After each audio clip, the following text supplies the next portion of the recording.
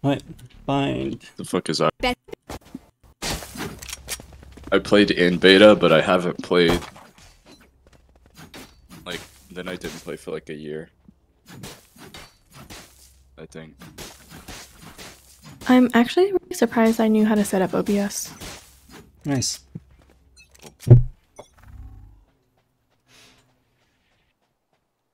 Let's see. Right at the start, one thing I'd like to see is to Like, press then I tab didn't more play just for, to like, see a like what your team is buying. Okay. I think. On pistol round, it's not a huge deal, but like on later rounds, it becomes really important so that you can adjust your playstyle based on like what your team is buying or not buying. For example, like if they have some utility but not other utility. Also, I just realized that the bottom of the video is slightly cut off, but I guess it's fine.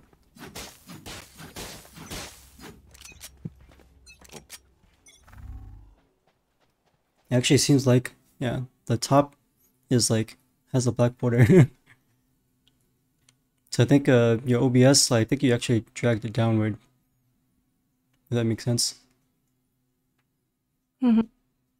But I don't think the bottom matters that much. I can see it. Yeah, just wanted to Pretty. point it out.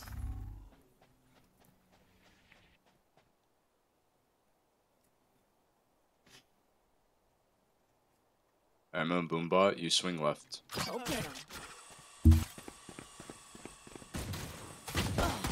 Backside. I hate sheriff spammers. Oh, you went deep.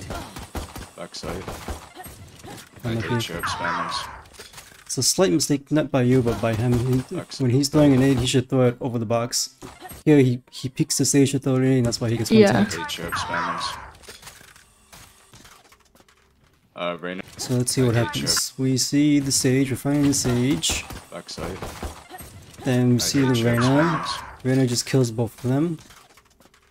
At this Reyna- point, I would actually consider rotating to A, because now we know that there's definitely 3 people on B sites. There was 2 people that we saw, and a 3rd person we now see on CT.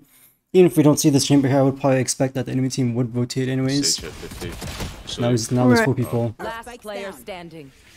Reyna. I think one thing you could do, and it's not a huge, like a major Reyna issue, and is that Sage at as soon as you find sheriff yourself in a situation like this, where your team has like tried to execute and it failed, and then that has most likely drawn attention to bomb site B, so that the enemy team, you would expect them to rotate to B like right away, right? So what I would do in this situation is probably just like run back to A, like full sprint to A, and then maybe you can like fight a 2v1 with you and your Reyna versus someone who's still in A, or maybe the whole enemy team just completely rotated and you get the site for free. Right.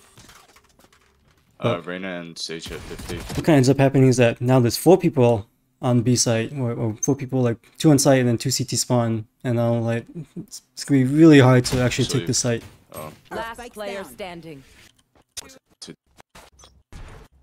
3 stack, that's usually how it is. Kill my copy. Iggy, you smoke, That's when I hit buy, that's when I look at what other people are buying. Okay, that's good. Copy. The only thing is that it doesn't tell you what utility they have, so for that you would have to like look at the above their head to see what utility that they're buying. I think this only shows you like what guns they have.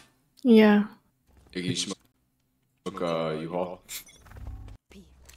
So actually we buy lights, smoke, inspector, or we don't buy inspector, okay?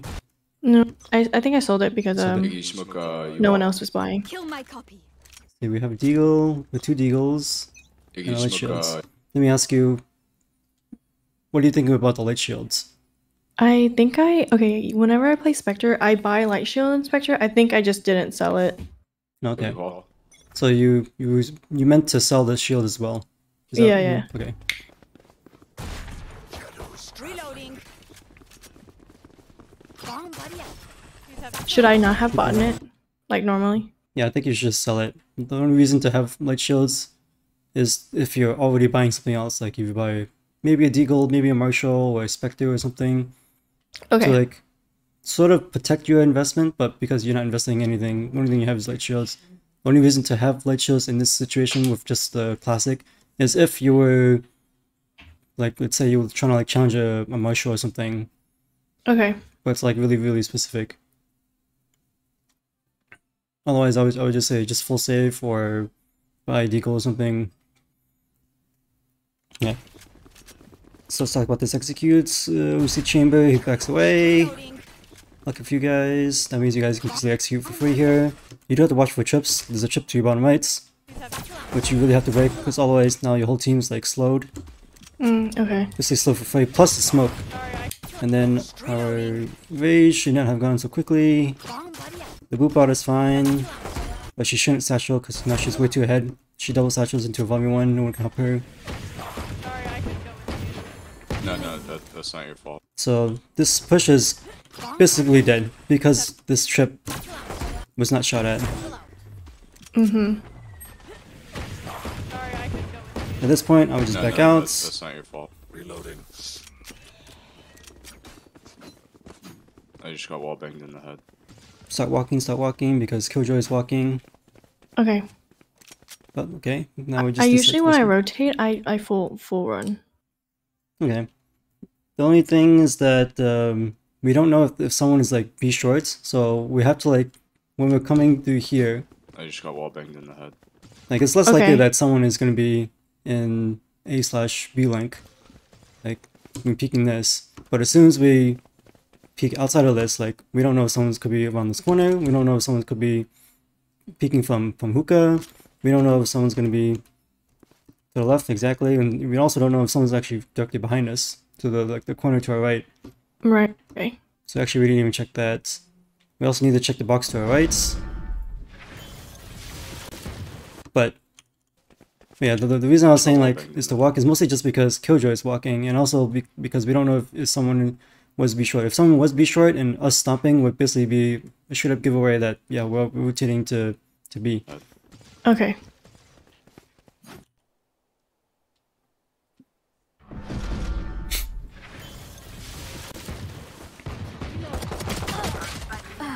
Turret out. Spike. Trying. Let's see, what is Killjoy was peeking? Oh, she was reloading. Okay, unfortunate. Yeah, I thought someone was peeking, and so I swung with them, but I guess not. Yeah, it made sense. The Killjoy should have helped you a bit, but I think she was just happened to be reloading. Okay, not a big deal. Just eco around. Yo, you guys have mics. I'm just bad with pistols, that's all.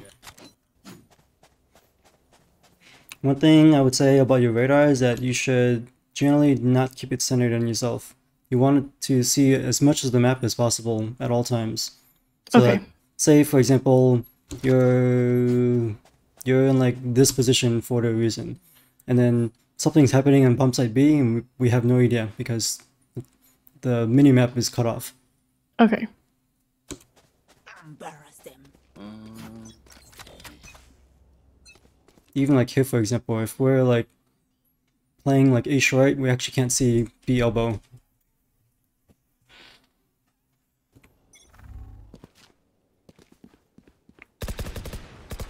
Enemies. Unfortunately, your whole team is 5-second again, and this is gonna get shut down. So like, alright, 1 second.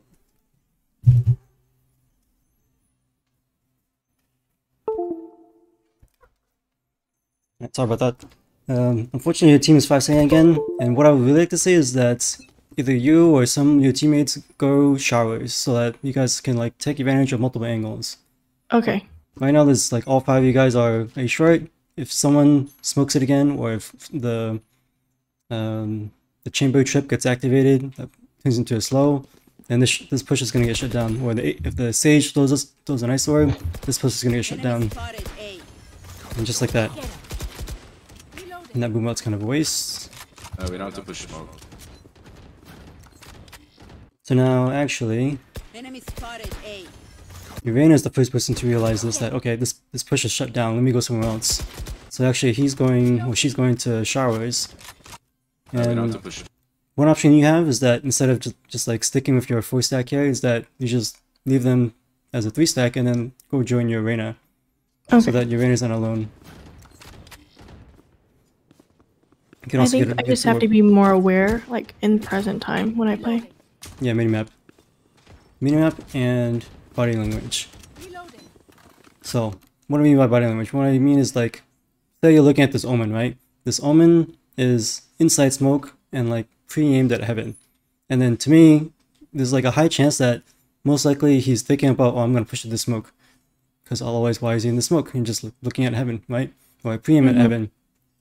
So there's a high chance that he's gonna either push to the smoke, or possibly he might just like, oh, I'm just thinking about whether I should push into the smoke, and if I don't push the smoke, then I'm gonna back out or something. But if he does push through smoke, then we don't want him to be alone. We want to go with him. So whenever our team or teammates are playing aggressive, we want to play aggressive at the same time. Or we want to make a play at the same time. Okay. Instead of doing one-on-one. Right. So it basically is like, it boils down to not allowing 1v1s to happen with your team. Instead, force those 1v1s to become 2v1s. Right? Okay, so We don't have to push smoke. he's like thinking about it, and then he leaves the smoke, and then he goes back into the smoke, and then now he's like really committed, and he just straight up pushes through the smoke. When this happens, I would just push through the smoke as well. Okay. Like right now, like ASAP. He actually made it across, which means that there's nobody. So actually, let's go to a map, and we'll talk about what angles he actually managed to clear.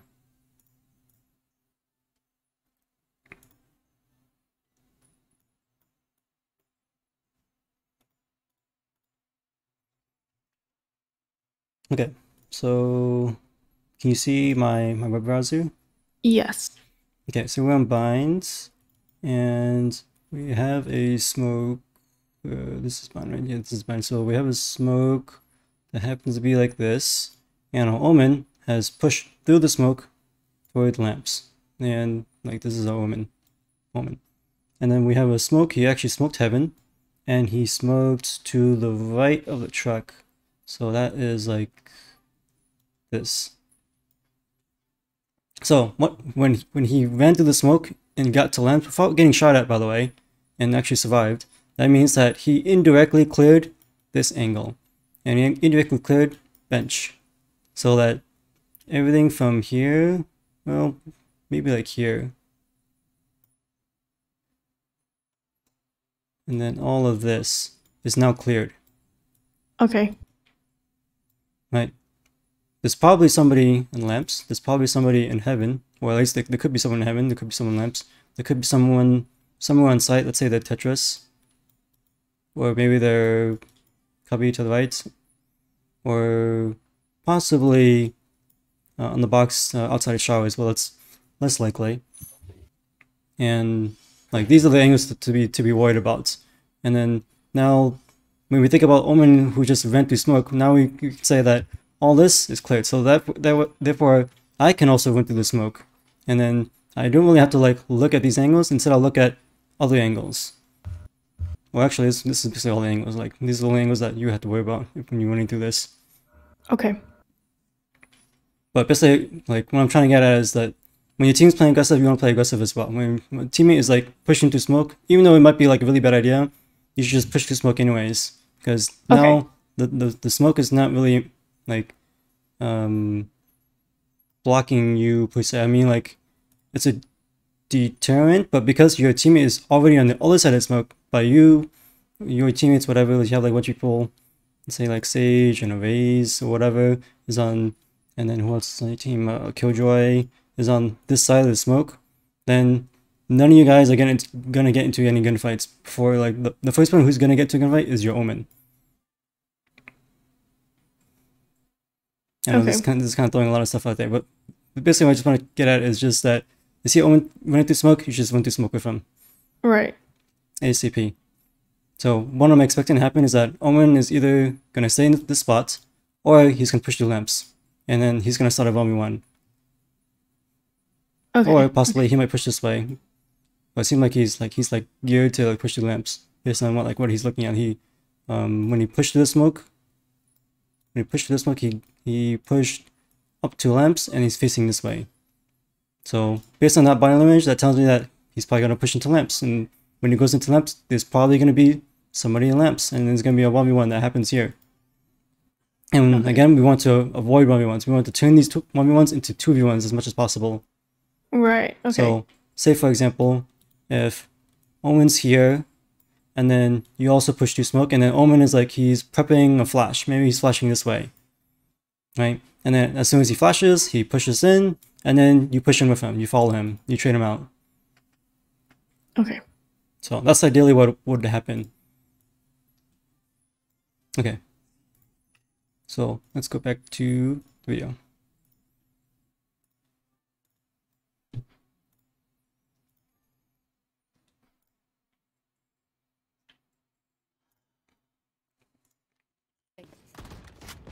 Wait, just like that, he's pushing through ramps. Respect. Okay, and actually Reyna gets a pick, and what do we see on the minimap? We see Jet. Jet's dead. Nice We see pick. Chamber, we see Brim. So now we know that all the defenders, well, most likely all the defenders on A, are on Tetris, like stacked on top of your on Tetris. Right? Placing swarm. We know So- two are here. Let's rotate. Placing sentry. Swarm grenade out. We should basically just commit to this because you guys already have sight. Wall raised. Should TP out. I also wouldn't wall like that either. Placing sentry. Maybe. Do the- Grenade. Yep. Would you do the one from truck to the crates? That is the default wall. The thing is that when you wall like this, at this specific time, because like Reyna is flashing and then peeking the Brim, and now you kind of isolate angles so that, I guess it kind of goes both ways, because now your Reyna only has to worry about one angle, but then the other team also only has to worry about one angle. So while like your Reyna is like pushing right side, now the enemy team only has to look at that one angle where Reyna is pushing from. Right. that- I think from what I was thinking is that we don't have to push them; they have to push us. That's true. I would probably say to hold off on the wall until after you plant the bomb, and then you've contested the enemies on Tetris a little bit.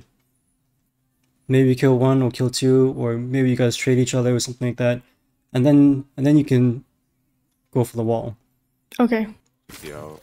Because what I'm expecting right now is that this Reyna is like really intent on pushing and dies. Enemy spotted. A. Because see like the enemy Reyna and the Brim only have one angle to worry about. Like there's no one to threaten peeking from the left side of Tetris because you walled it. Okay. So the wall kind of goes both ways, where it helps your team but also helps the enemy team. Would you just do the default wall then? I would wait. Okay. Yeah, I would probably wait. I mean, there's a lot of factors that goes into it. There's no, I don't say there's like any right or wrong answer. It's just most that there's a lot of trade-offs between each of the answers.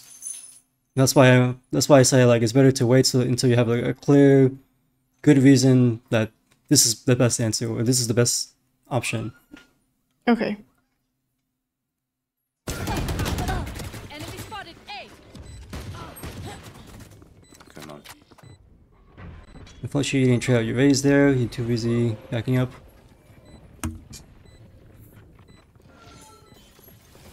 But here you should probably tell your killjoy to like play off of each other so that either you pick first and then she picks right after, or she picks first and you pick right after. Okay. Actually, let me go back to this. And Spotted. A. after your Reyna dies, we're backing up.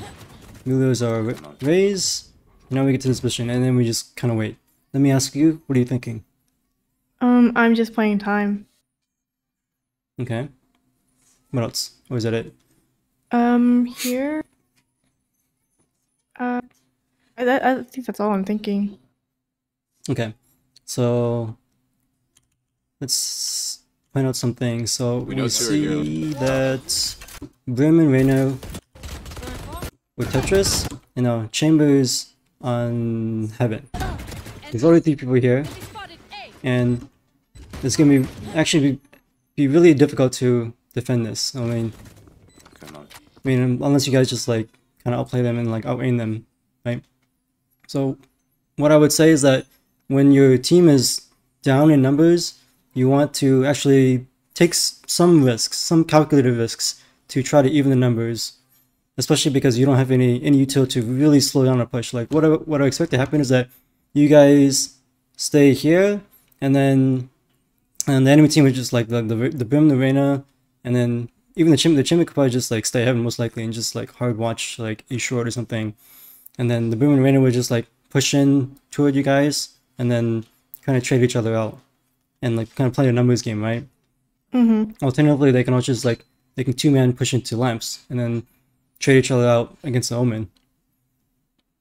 So like if the enemy plays it correctly, like plays the numbers game to their advantage, where they just trade each other, then eventually they're gonna win. Okay. So we want to do what we can to stall, even though we don't have any utility to like slow it down. Like we don't have wall anymore, and we don't have any ice orbs. So probably what I would do is I would look to make a play either with the Killjoy or make a play with the Omen. So maybe you can like look at your Omens and ask him, hey, do you have flash? Or maybe just look above his head to see if he has flash. Maybe you can coordinate something. Maybe he'll flash out of lamps, and you can aggressively peek out of lamps. Maybe you can peek heaven if chamber is like sticking out. Maybe you can peek Tetris or something, and try to get a kill that way. Okay. And another thing I'm worried about is that if they 2-man push into lamps, because at least you and Killjoy like have somewhat of a crossfire setup, but Omen's is basically solo holding lamps by himself.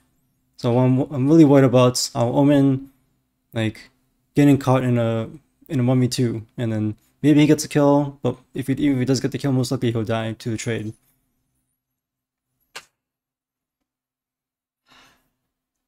Okay, so let's see how it plays out. I'm also worried about some Brim smoke because he hasn't used any smoke. He used 1 smoke at the start, but he still has 2 extra smokes. So just like that, I got a kill, but immediately got traded. That's good peek by you. This is too wide of a swing by here. So this first peek is good because you're peeking when Owen makes contact. The second peek is reasonably good because you also want to peek when Owen makes contact, even though he's dead. But you kind of wide swing way too far here to fight this Brim. Like you kind of expose yourself to almost the entirety of sight. Should I just peek a little bit? Yeah, peek a little bit. Okay. One down. Nice. You know, actually I want to peek with our Killjoy this whole time. One down. So like, we get into a fight with Brim. We manage to survive. Down. And then we look at our Killjoy. When you look at Killjoy right here, let me ask you, what do you think? What comes to mind? I think she's gonna die next. Okay, what else? I'll probably peek with her after. Okay, I would say yeah, you want to peek as soon as possible. I mean, yeah, but right after you reload, you want to be peeking because this Killjoy is like fully exposed and she's like hunting for a gunfight right now. Nice. Should she not be? She should not be, but Okay. she is. So you can't control like what your team does. Nice. Like she's choosing to peek aggressively even though she shouldn't be. But what you can control is yourself. So that if you see the Killjoy playing really aggressively like this, even though she shouldn't be, then you can also play aggressively at the same time. Okay. So right here, like you're done reloading, now you want to peek because Okay. this Killjoy is like hunting for gunfight right away, and then actually manages to survive. So now she's in a really good position. So she's improved her positioning. You're smoked out, but it's not a big deal because your goal is to play off Killjoy anyways. So let me ask you this situation: what are you thinking Thinking now or in game? right now? I think I should just wait for the defuse, like the tap, and then swing with Killjoy. Okay. Let me ask you: who should make first contact? Who should peek first? Me, Why is that? because they don't know that she's there. Mm, And then I'm like, she'd be behind them. No? do they know that you're there? Like, do they know that you're in lamps? Mhm. Okay. But they don't know that you could go wrap around though. Let's go. Alright, let's Okay. go to the map.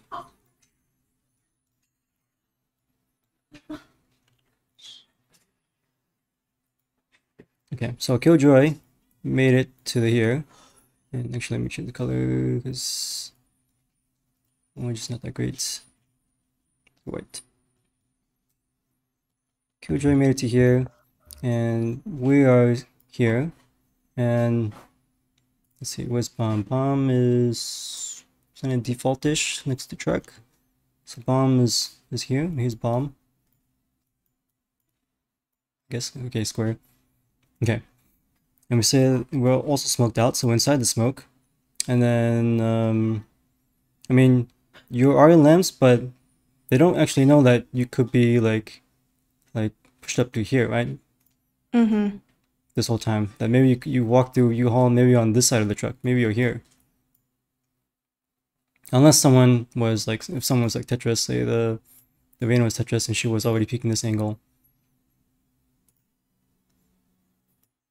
But anyways, besides the fact of where they, of what information that the enemy team has, in terms of who peaks first, we want to make sure that the order peaking matters, right? Because we want to guarantee, if possible, that when we peak, that our fight becomes a 2v1. Okay. So, if you were to peek first, let's say you peek here, and then now you're standing here, and then you look at all of this, right? We don't know that if someone happens to be,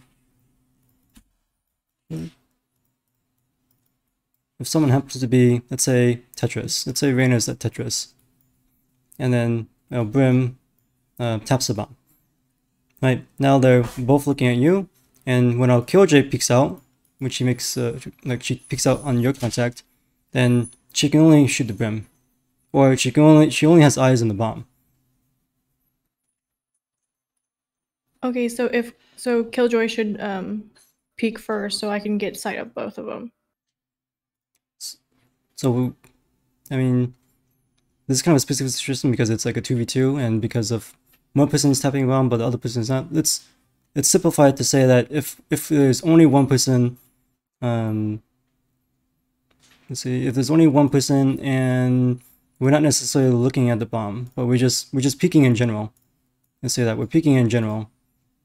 So that when we peek in general, we're going to look at bomb, we'll look at Tetris, we'll look at bench, whatever. But when Killjoy peeks out, she can only look at the bomb, right? She can only look at this. She can look at bench, but it'll take her like a few seconds to get there to look at bench or look at Tetris. Right, okay.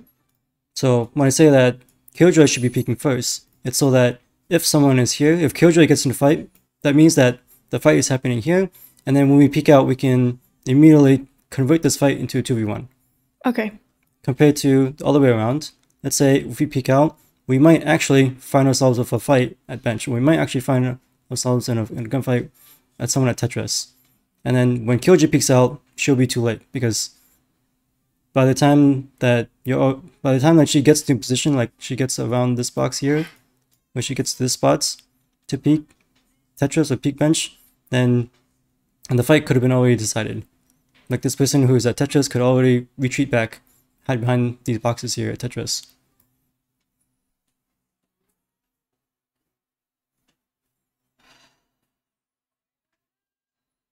Okay, does that make sense? Mm-hmm. Okay. So I'll find another example whenever it comes up again. Okay, so back to VLC. One enemy remaining. Good. What happened to Reyna? I think Killjoy killed her. Okay, I see. swung. And then I killed him. Good job. Okay, so that's basically what you said. Yeah. Fortunately, Okay. they have to be stacked on top of each other. Really, they should be a little bit splits. Enemy remaining. Or let's see Nice. what position should tap. See exactly what So happens. Reyna was on bomb, I think, and Brim was guarding in front of her. One enemy remaining. Okay. Last Good player job. standing.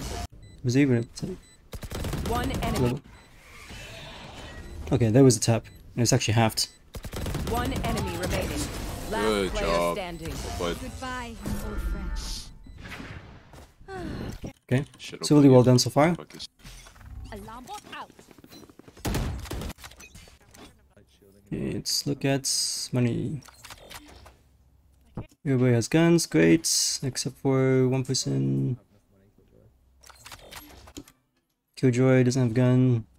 You should probably offer to buy for her. What the fuck is that? I think he said you can't buy just light buy or something. Yeah, I think Killjoy just bought a deagle. Yeah, I'll buy her next time. Or buy someone next time. And also notice that you don't have full utility, like you still have a slot for an ice warp. Was that intentional, or what were you thinking? I think it was just intentional. Why is that? Just to kind of save up a bit.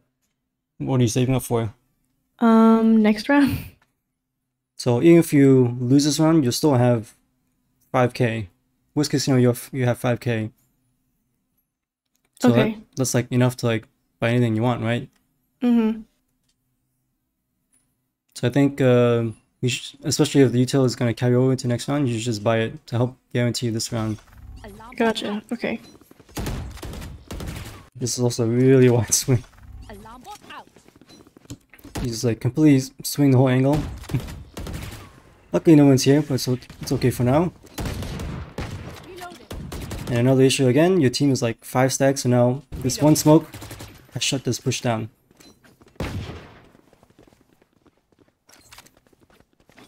So this is already what, the second time that this kind of thing has happened.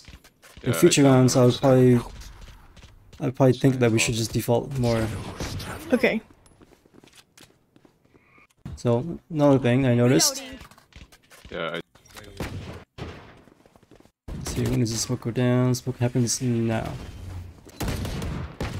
And then again, immediately Reyna realizes this. She's the first person to realize this and be like, okay, this pushes it down, let's go somewhere else. So she actually goes towards showers, just like the previous round. So again, you can also go if you're Reyna, you can also even consider going B. Let's see, what does the enemy team economy look like? Because that also dictates how you should play. Okay, they can basically fall by. Okay. Okay, so basically just the same thing as last round. Smoke shoots down a push. Arena walks up showers. The issue with the like Yep. our elo, no one really has comms. Okay, what kind of comms are you expecting? Just like, oh, I'm gonna rotate or like anything, true. I guess. Just like or push with me. Yeah, so in the absence of comms like that, of like what's happening, like basically those are like awareness comms, right? Then you have to rely on your own awareness to figure out what's happening. And by your own awareness, I mean like looking around you or noticing like what's happening on your screen, as well as what's happening. The minimap is like the biggest awareness indicator of like what is happening on the map right now, all the time. Like where's my teammates positions? What enemies have they seen? Who's playing on site? Who's not on site? Who have we seen so far? What utility have we seen so far? As well as audio, like if we hear like a bunch of footsteps in lamps, oh, then someone in lamps. Or we hear a bunch of footsteps like behind us, or we hear footsteps in showers, for example, or whatever. Or we hear an op shot from heaven, right? These are all like cues about where the enemy is, what gun they have, and like in general, just information and awareness. So wrapping up back to what you said about like your team not really commenting about what their intentions are. Like most of the time they're not really gonna comment that, hey, I'm pushing showers, or hey, I'm rotating out. Maybe like half the time they might do that, but other half, even if you're in like a higher rank, like the same thing's gonna happen where they just automatically do something, and then kind of your team just has to like figure it out, so to speak. Okay.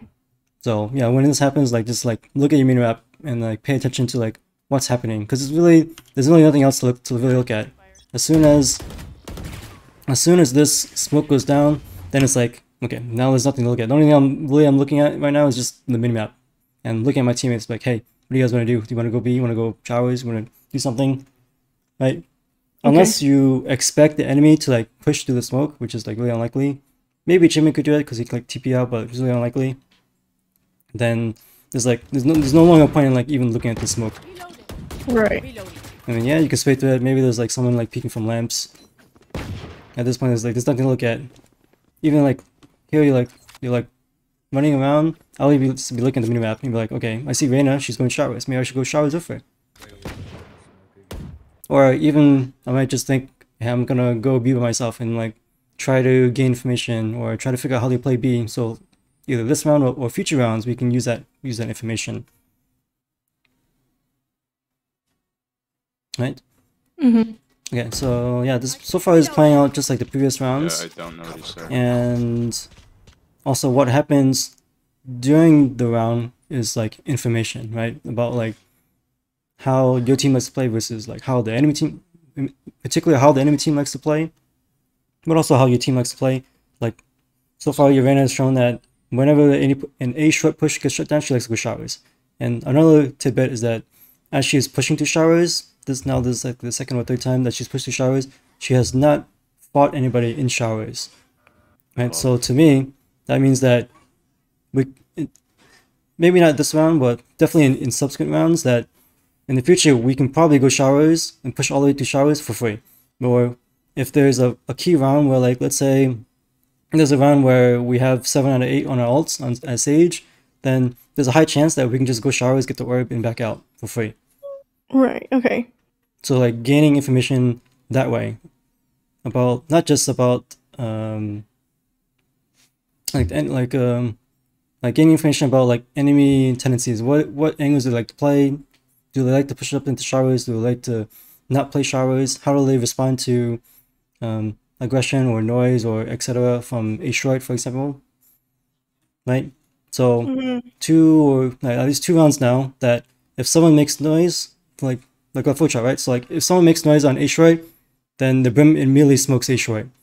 So that's information that you can use for future rounds. Like say if you in the next round or something that your team says, hey, go B, I'm gonna bait A or something. I'm gonna like just spam a bunch of bullets at lamps, or spam a bunch of bullets to the box on the right, and then bait the brim to stay A, or bait the brim to spin a smoke on A short, etc. Gotcha. Okay. So then, therefore, when the B execute, let's say you have 4 people executing onto B, now the brim is less likely to have smokes to shut down that push. That there's not gonna be a smoke on Hookah, there's not gonna be a smoke on Garden because his smokes aren't global. So by keeping him contained on A, for example, because you're baiting information, because you know exactly how he plays, he keeps smoking a short as soon as you make noise, then that's getting value. Right? Even though you're not killing him, you're getting value because you're keeping him on A site while your team executes on B. And you're also baiting utility too. So like these are all like things that you can do. Yeah, that makes a lot of sense. Yeah. So yeah, I know this is kind of high level, but I just want to kind of introduce you to these topics about like Right. gaining commission. Yeah. I just have to think about these during the game. Yeah. Okay, so this one thing we want to focus on is the more fundamental things besides like information, but like playing with your teammates. So like here, It's not gonna bother. Owen's gonna smoke out. He smokes. He's holding W. He's stomping.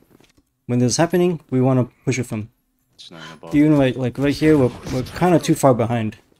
But like now he's peeking to right based on It's the not gonna bother. cone. So looking in the minimap, for example, we see that he smoked heaven. He smoked to the right of the truck. Same thing as last round. And now he's peeking. There seems to be like a tiny sliver. Let's go to. So I can highlight this.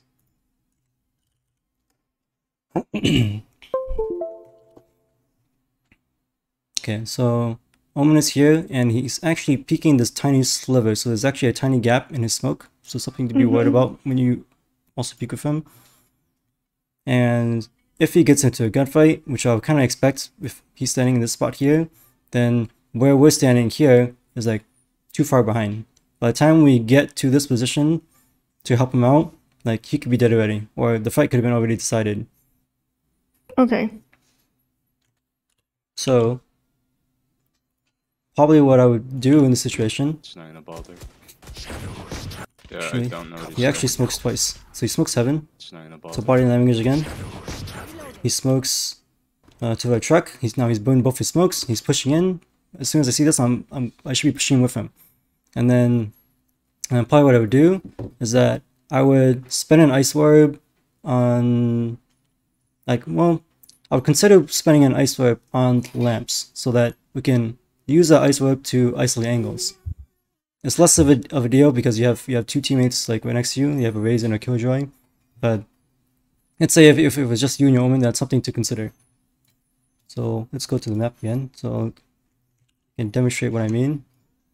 I think the issue with I used to orb U-Haul the entrance right there a lot, but then people would complain because they'd want to push it. Okay, so it depends on like a timing thing. So I'll get to it. So when you're in H right, and then Omen has made it to Cubby, and then there's a smoke on Heaven, and then there's a smoke with a gap on it like this. So there's actually a tiny gap through here to worry about. Like here, kind of.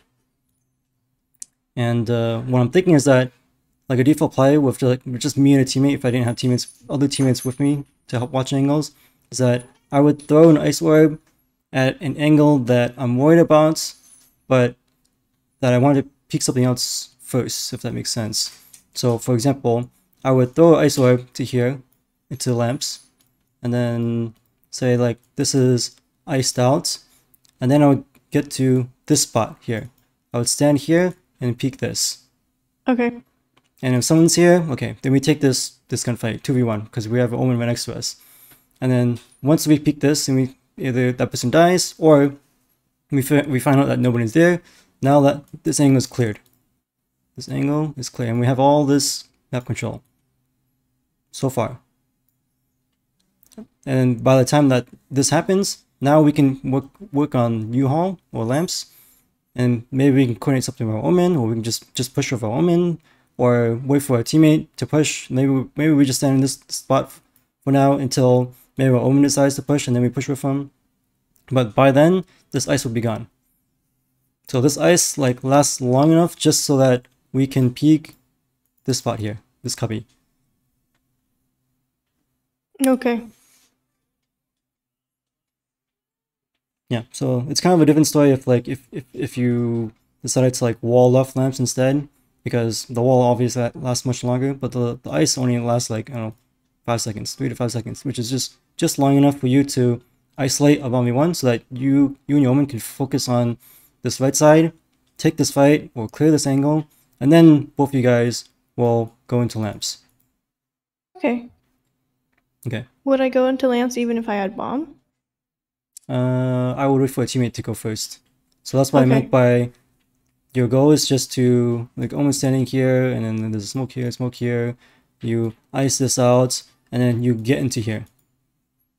Right? Even though like you're technically kind of first, it's not a huge deal because your Omen is standing right next to you. If you die, the bombs would just get dropped to Omen, and then most likely Omen would like trade you out if there was a fight here.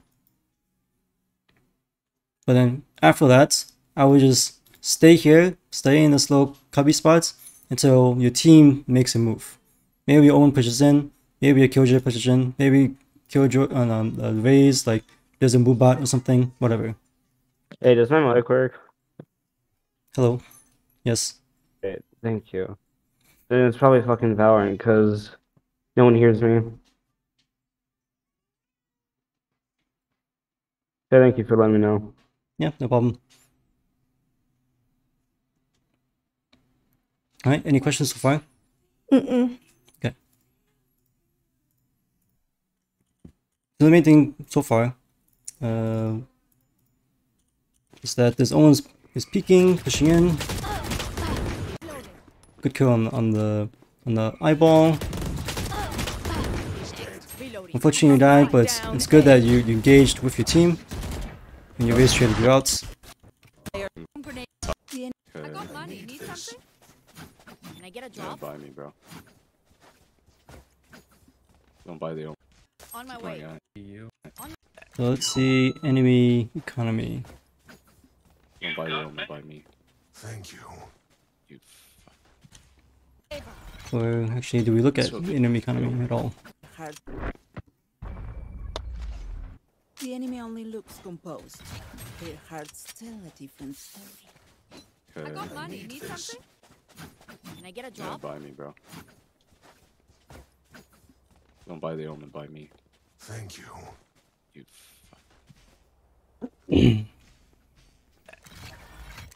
yeah, let's go B, man. On my Oh, way. yeah. On my way. Tip the balance in our favor. I'm gonna TP you. Okay, so unfortunately we don't press tab at all. tab more often to figure out how we should play this round. So we go back and because we do press tab around here, we found out that everyone's dead, and most likely that they have 4K that they can sort of buy. The enemy only looks composed. Their hearts But I'm kind of looking to see that if they're on eco, that changes how we should play this round versus if they're on a full buy or if they're on a half buy, etc. If they're on eco, should we push? I mean, you More, still have like be more aggressive? um. Or like how would it change it?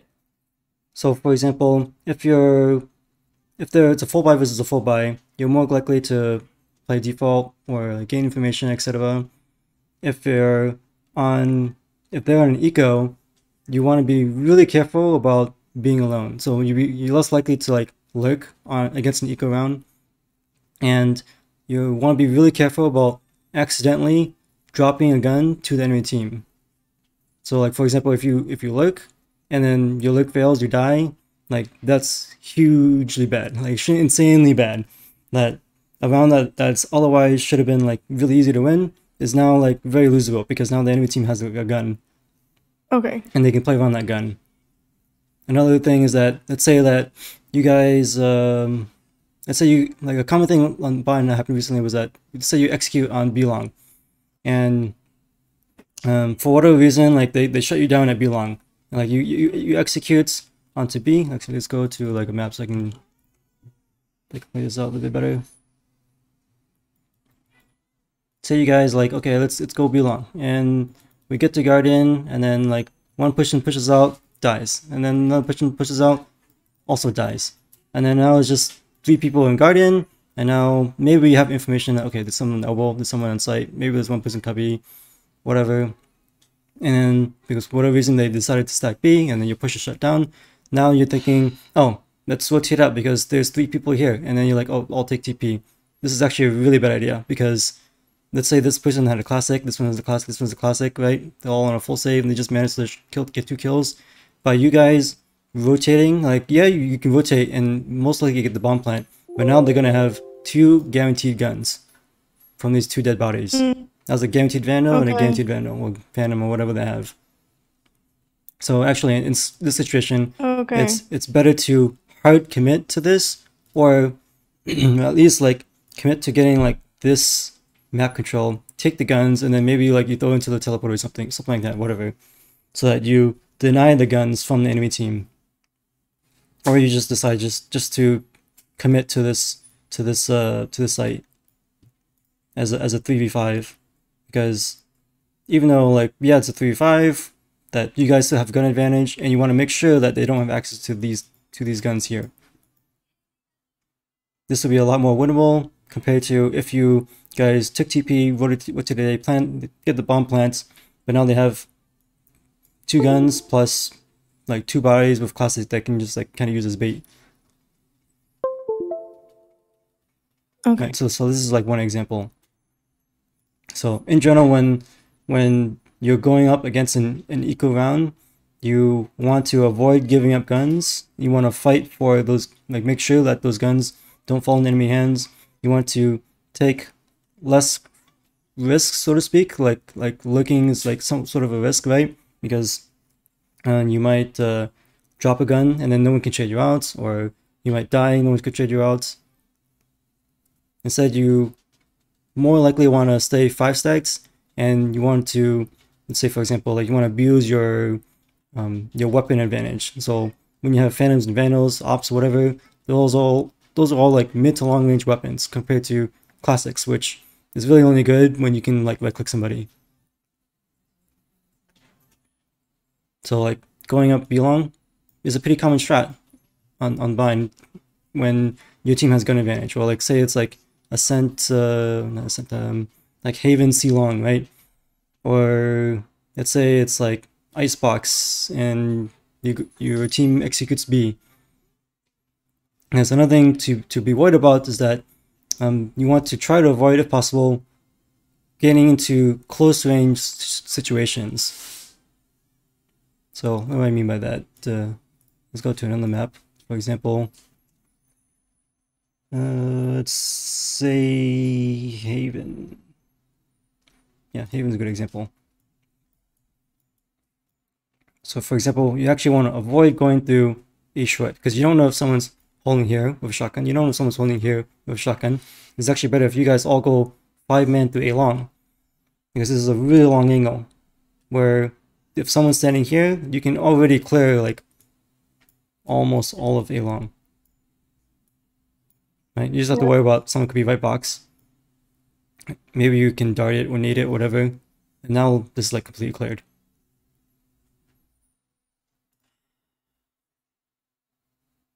Right? Any questions for it? Okay. Or alternatively, like you can just go C long, because like you go C long, if you go fast enough, you don't have to worry about cubby. So you just have to worry about someone who's close left and maybe someone who's like close right. And that's really it. Maybe someone could be on platform, less likely. Maybe somebody could be below platform, less likely. If someone's on site, for example, like say this person's like holding a shotgun, maybe they can get one kill on someone who's like pushing this way, kill that person, but it's like less likely that they can escape. Anyone who's like on site is less likely to escape because they're so far away from cover. Yeah. Okay. So back to VLC. Thank you. So That's for what now, we- I'll just assume that Oh, they have a full buy because we don't really know how much money they have. I'm gonna TPU. Cover going out. Something I've noticed right now at the start is that Alvena likes to go alone. Cover going out. And that's not necessarily like an issue for you. I'm just like pointing it out there just so for future, like information for future rounds. Don't see. Which you a little bit too behind from this raise actually. Yeah. You can hear that I realized it. Yeah, she's already jumping up and we're still walking here. Actually, yeah, with just a knife. I would be careful about splitting though, because that kind of give away the position.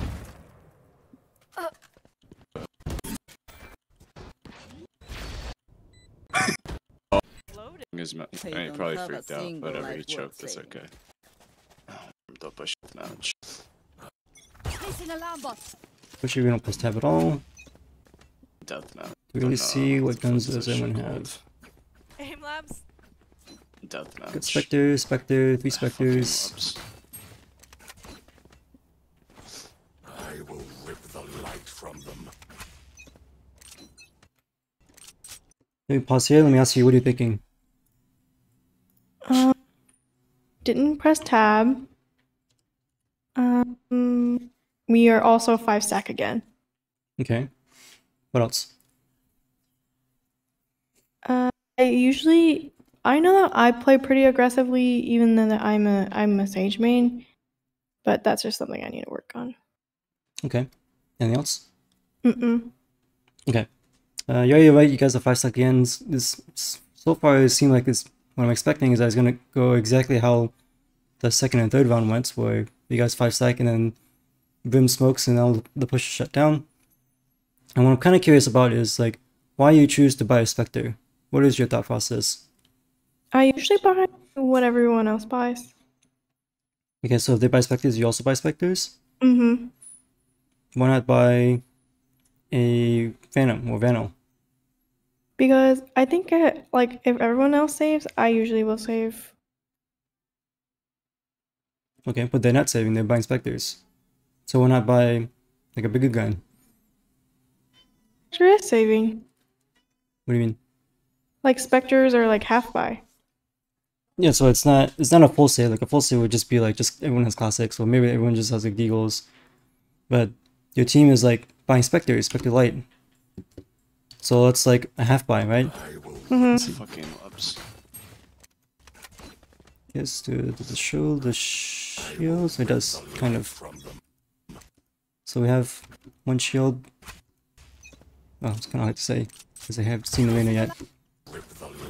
But so far, it seems like your team is half buying.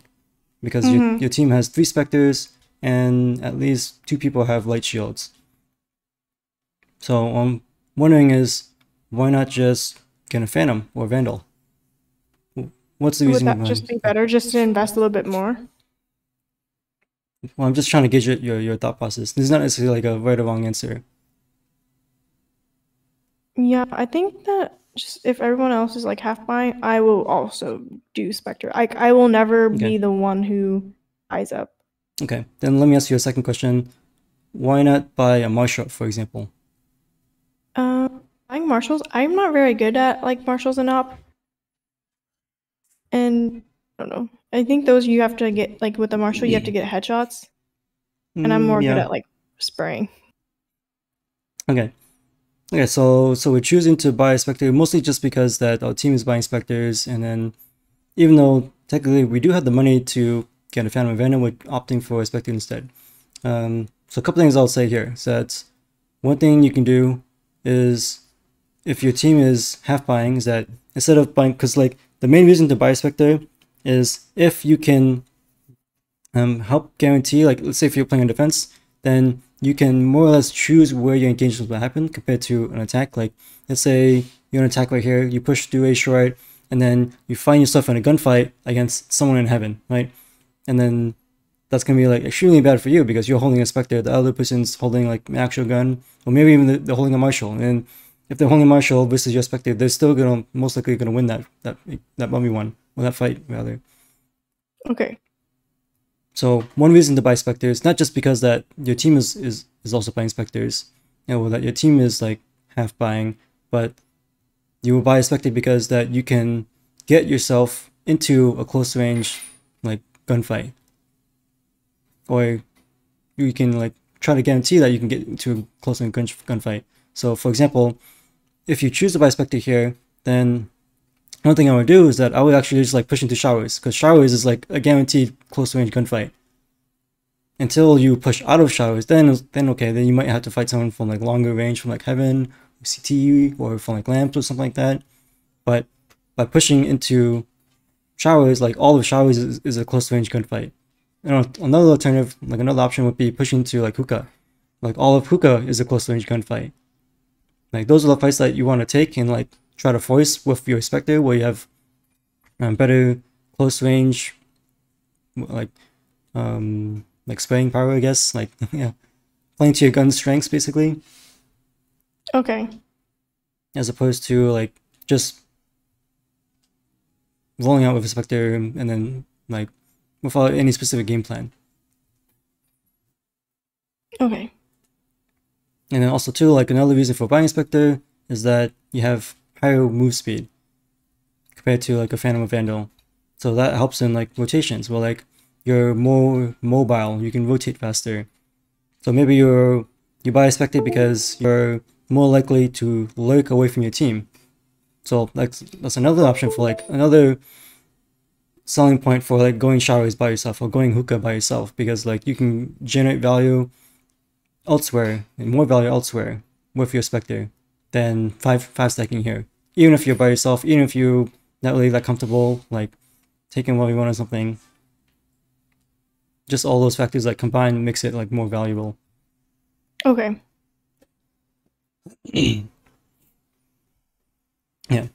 So actually what I would actually do in this situation, because we're choosing the 5-stack, is that I wouldn't buy a Spectre.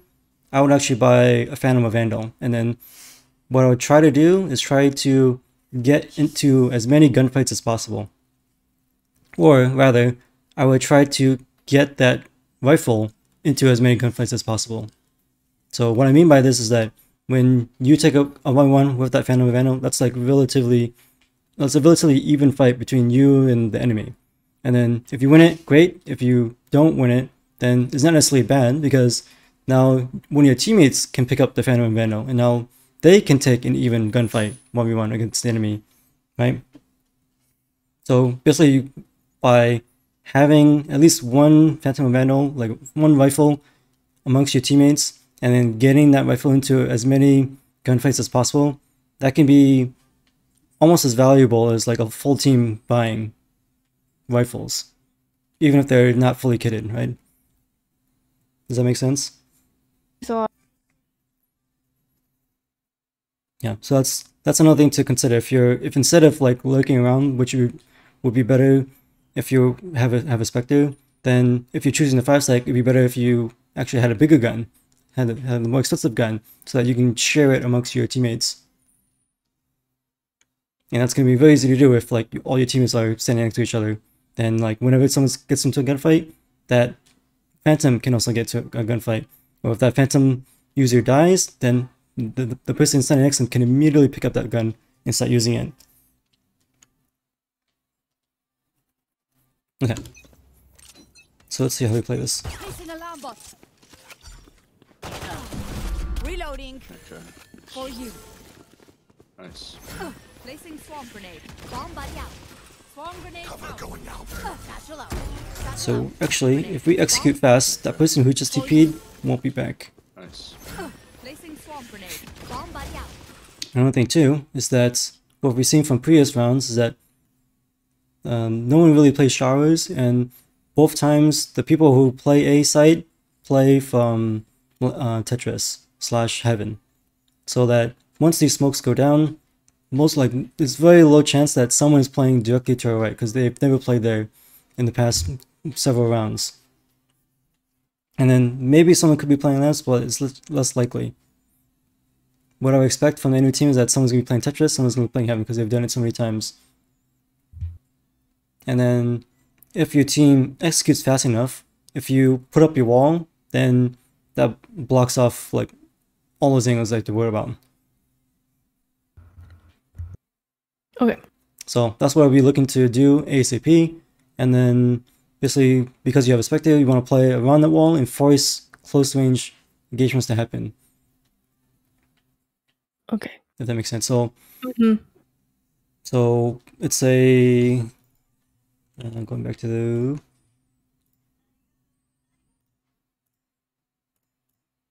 map again. Okay, so not Haven. Going back to Bind.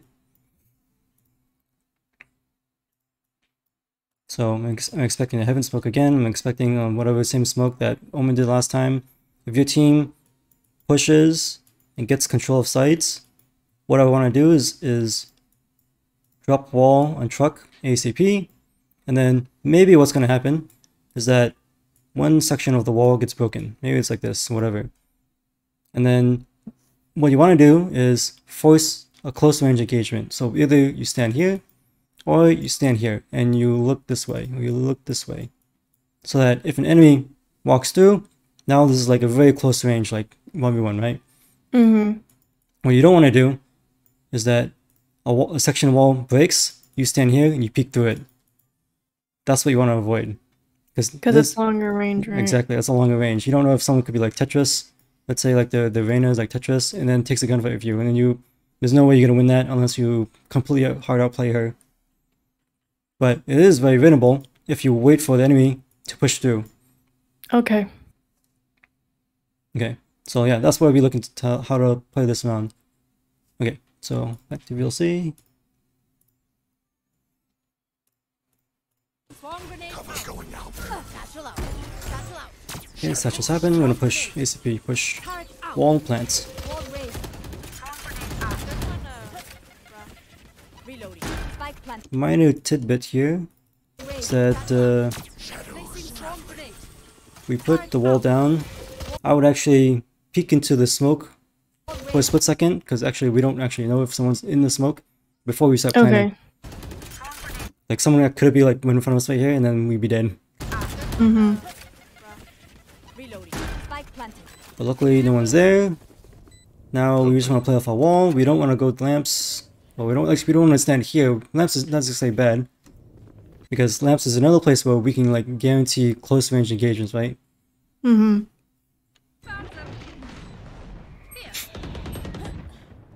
Oh god. But yeah, we don't want to be standing here. So let's go. It's okay, so your team doesn't really move that much, that's good. So let's back to the map.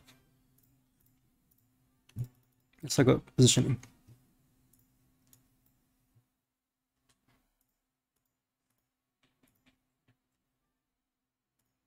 Okay, so we have a wall, but there's a gap in it. Like that, maybe. And then we have a Killjoy in the cubby. We have our Raze pushing through the wall for some reason, and she's about to die.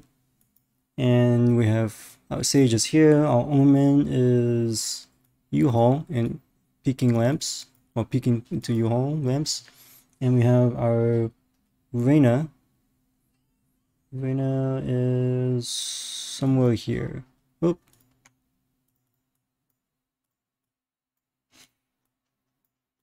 Reyna is somewhere short, and she's watching flank.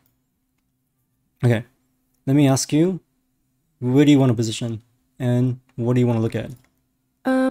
Since Killjoy is in a corner from the wall, we should do like a cross. Okay. Thing. So they either do turn to me or turn to her, and then we could just get the pick off of that. Okay, so you want to stand where you're standing, and then... No, like by the wall. Like right directly next to her. Like Okay. in front of her. So just like this. Mm-hmm. Okay, yeah. This would be a really good option. Let's see, how many people are there? So it's still 5. Okay, yeah, this would be a really good option. What other options do you have? I could go next to Killjoy, to the right of her, like next to the box, and just both swing that whenever they go through. So like stand next to the Killjoy? No, and like in front of her. Stand in front of her. Like behind the box. Yeah, right there. Okay. Why here? Because I think all isn't it because you just have to swing it and then you're close angles too? Yes, but what does this accomplish that this angle doesn't really accomplish? You can't see the if they go through, and then you can't tell Killjoy to swing before it's too late, before they swing us. I'm not sure what you mean. So like if they go through the hole, right? Yep. We can't see that. If I stand by the truck, I'm able to see that, and then I'm able to tell Killjoy to also swing. But if we both stand behind the little box, they'll be able to swing us before we swing them. They'll be able to swing us before we can swing them. Like if they go through the little hole, right? We wouldn't know because we can't see. Because it's smoked? Is that why? No, because I'm pretty sure the wall is a little bit behind the box, and there's a little gap there. So there's the wall, and then so if they push through, the crate blocks off our sight a little bit. Okay. Okay, so I see what you mean. So this wall is not exactly flush with the box. Mm-hmm. Instead, the wall is like this. Yeah. Okay. Okay, now I see what you mean. And then this part is solid, this part is solid, but then there's a gap. Gap like this.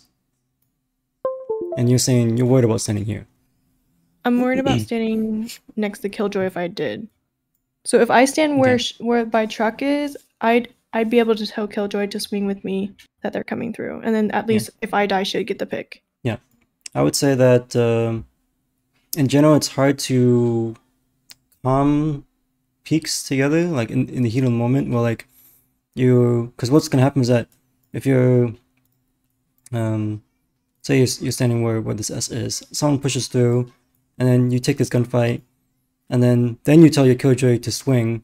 By the time like your Killjoy understands your comms and then peeks out, like this is gonna be like really late. Instead, it has to be like more intuitive, where like you just have to like rely on your Killjoy to make the right choice, or you come to her beforehand. Like say you get into this position, Killjoy's here. You get in this position, and then you tell your Killjoy, "Hey, Killjoy, play off my contact," right? Or in other words, bait me, so that she automatically knows that when someone comes through, takes a gunfight with you, that she should swing ASAP instead of like waiting for your comm. Right. Okay. So sort of like pre-commenting about what's about to happen and what your intentions are. Okay. That you're intending for the killjoy to play off your contact, or you're intending your killjoy to peek as soon as you get into a gunfight. Yeah. So what I would say about this position is that it's not necessarily bad, but like one issue is that you're double stacked with your killjoy. I mean, it's good that you're standing in front of each other so that you're less likely to, like, if you want to strafe left and she wants to strafe left, you're not going to block each other. The problem is that if someone pushes through, then takes a gunfight with you, and then like if you win it or don't win it, then that like they can easily like spray transfer to the killjoy immediately afterward, or vice versa. Right? Compared to if you were standing the opposite side, and then you fight this, you take this gunfight here, they look at you, maybe they kill you, but then your killjoy peeks out. It's very unlikely that they can 180 and immediately kill the killjoy. Mm-hmm. So whenever you're seeking crossfires, you want to be like as 180 as possible. Right. I see some of like the pro matches where, like, let's say they use their astral wall, they will position themselves like across from each other at the ends of the wall. Yeah, that's really good. Yeah. So in general, you want to avoid stacking directly on top of your teammates if that's possible. Mm-hmm. Okay. So okay. So we talk about these options. What other options do we have? You could go a short cubby, but since I have a Spectre, you shouldn't do that since it's pretty long range. Right. Okay. What else? I could go lambs to force the short range weapon, like you said. Okay. More lamps. To across from entrance, and then to the corner where I guess usually everyone stands. So like to the right far corner. So here? No, right top corner. Here. Yeah. Yeah. That's a really strong spot. So this would be another example where, like, say you're playing this angle, and then your omen is like breaking line of sight. Like, he's in lamps but not really in lamps, so that if someone, let's say the Reyna or whatever, was peeking this way, she wouldn't see the omen. Right. And I could either omen or I could swing. If, let's say, like, Reyna checks me, the omen could also just take a left, like a strafe left a little bit, and then he could see the Reyna and kill her. Right, exactly. So let me ask you, what do you mean by when is there any reason for you to swing from this position? So, well, let's say that she sees omen first, right? Because, like, if you go through U-Haul first, you would see the entrance first. Yeah, so Reyna's standing here. You would see omen first before she ever saw me. Well, let's say omen is like, he's breaking line of sight from here, and he's standing like here. Okay. So, if that point, then no, I would just stay. Yeah. So I would say ideally you would just stay in this corner, and then tell your omen to play off your contacts. Same way that in another situation you would tell your killjoy, hey, play off my contacts, because you're gonna make first contacts, and then they can swing as soon as you're in a gunfight.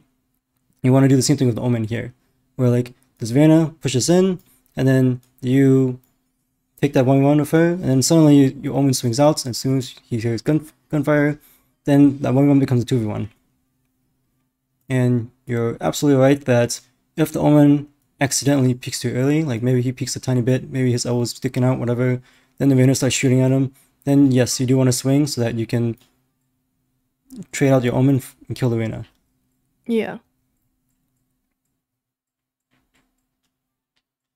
Okay, yeah. So these are all definitely valid positions. What other positions can you think of?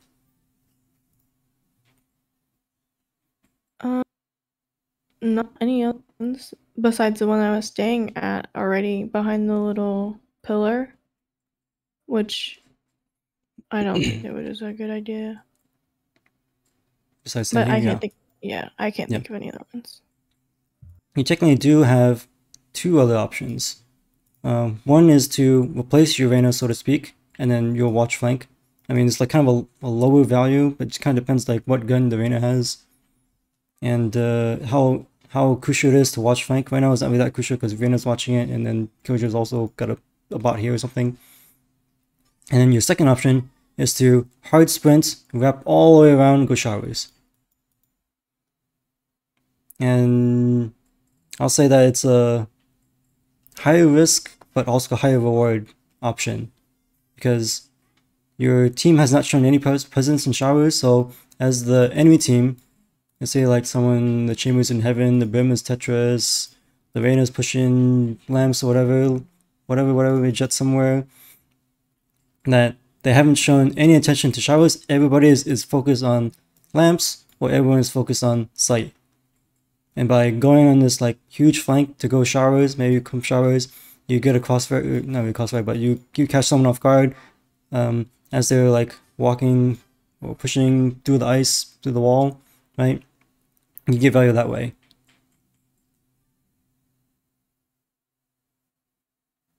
That makes a lot of sense. The other thing too is that by going showers, someone might TP, and then by TPing, you can like sit here, or you maybe like they TP while you happen to be like around here, and then you start walking into this corner, and you can completely catch them off guard, for example. So you kind of indirectly also watch TP, so that let's say your Reyna only has to look at this flank and not have to worry about TP flank, for example. Okay. So it also like sort of frees up resources. But yeah, it is it's higher reward, but it's also higher risk, because what could happen is that, oops, that's not really what could happen someone is else that, could also be flanking. right, exactly. Someone could be flanking this way, and then as you're rotating around, maybe you take a long gunfight because you have a Spectre and they have like a Phantom, and you just lose it. Or maybe you just happen to lose your 1v1, and then now you lost a chance to crossfire of the Omen, or you lost a chance to crossfire of the Killjoy, etc. Another risk too is that maybe the enemy team executes really fast, Killjoy dies, Omen dies, your team loses site control, now it's just you and Reyna, and we're both off-site. Yeah, you're both off-site, and you have to fight, like, let's say if I clear all this. Let's say you made it to showers, and Reyna's still at short, but she has like a classic or a Spectre or whatever, and then she probably has to take a fight like this long, or she has to take a fight this long. Same thing if you like, you have to take a fight, maybe someone's could be at Tetris, maybe somebody could be at Truck. These are all like mid to longish range fights that aren't really favorable to you or Reyna, compared to like a Crossfire and you hold a Crossfire in this ice wall. I think the only situation where I would do that hard flank would be if we had like numbers. Because in my opinion, it wouldn't. I think it would be better if I sat across from Killjoy. Yeah, I think it's hard to say, because I'm just like presenting it as an option, and not necessarily saying that this is definitely the best option, or like this is definitely like not an option. Just presenting it as an option, and the trade-offs that it incurs. And one thing I'll say is that if your team is up in numbers, then actually you want to take less risks. In general, you want to take less risks and play safer. Okay. So in this situation, it's like a 5v5, so it could kind of go either way, whether you choose to take the risk or not.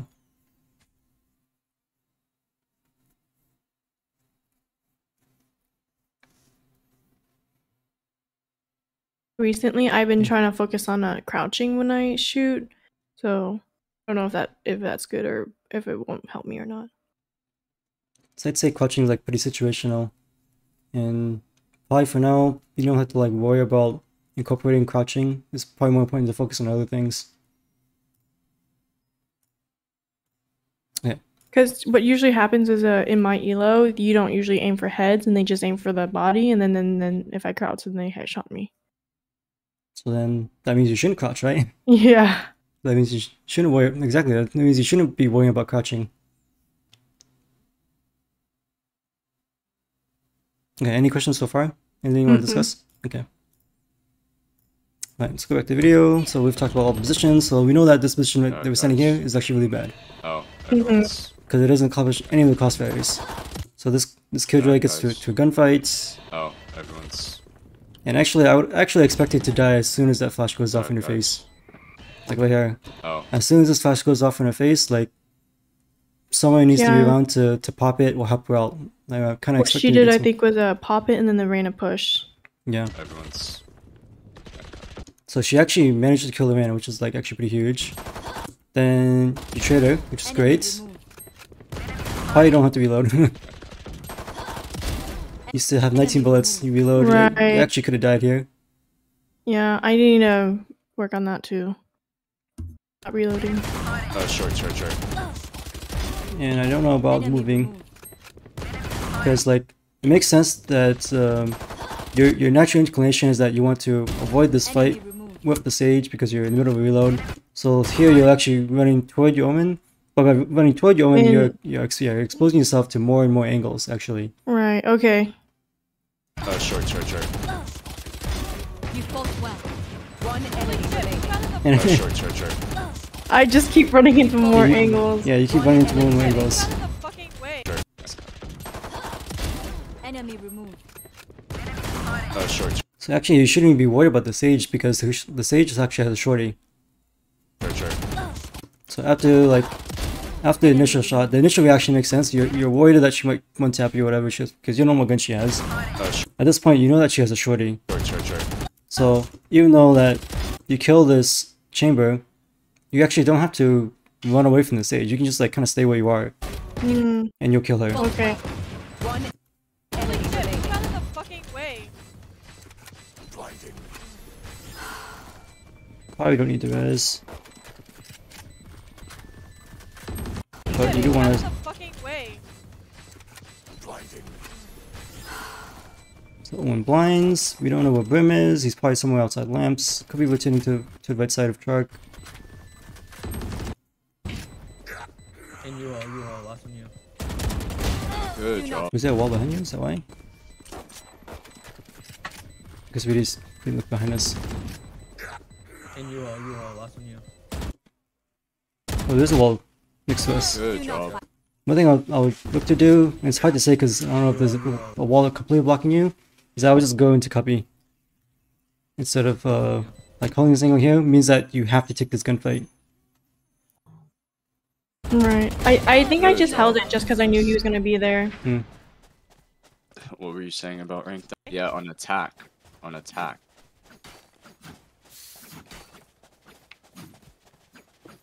You'll buy me. Can I get a drop? I just have to pay. Thanks.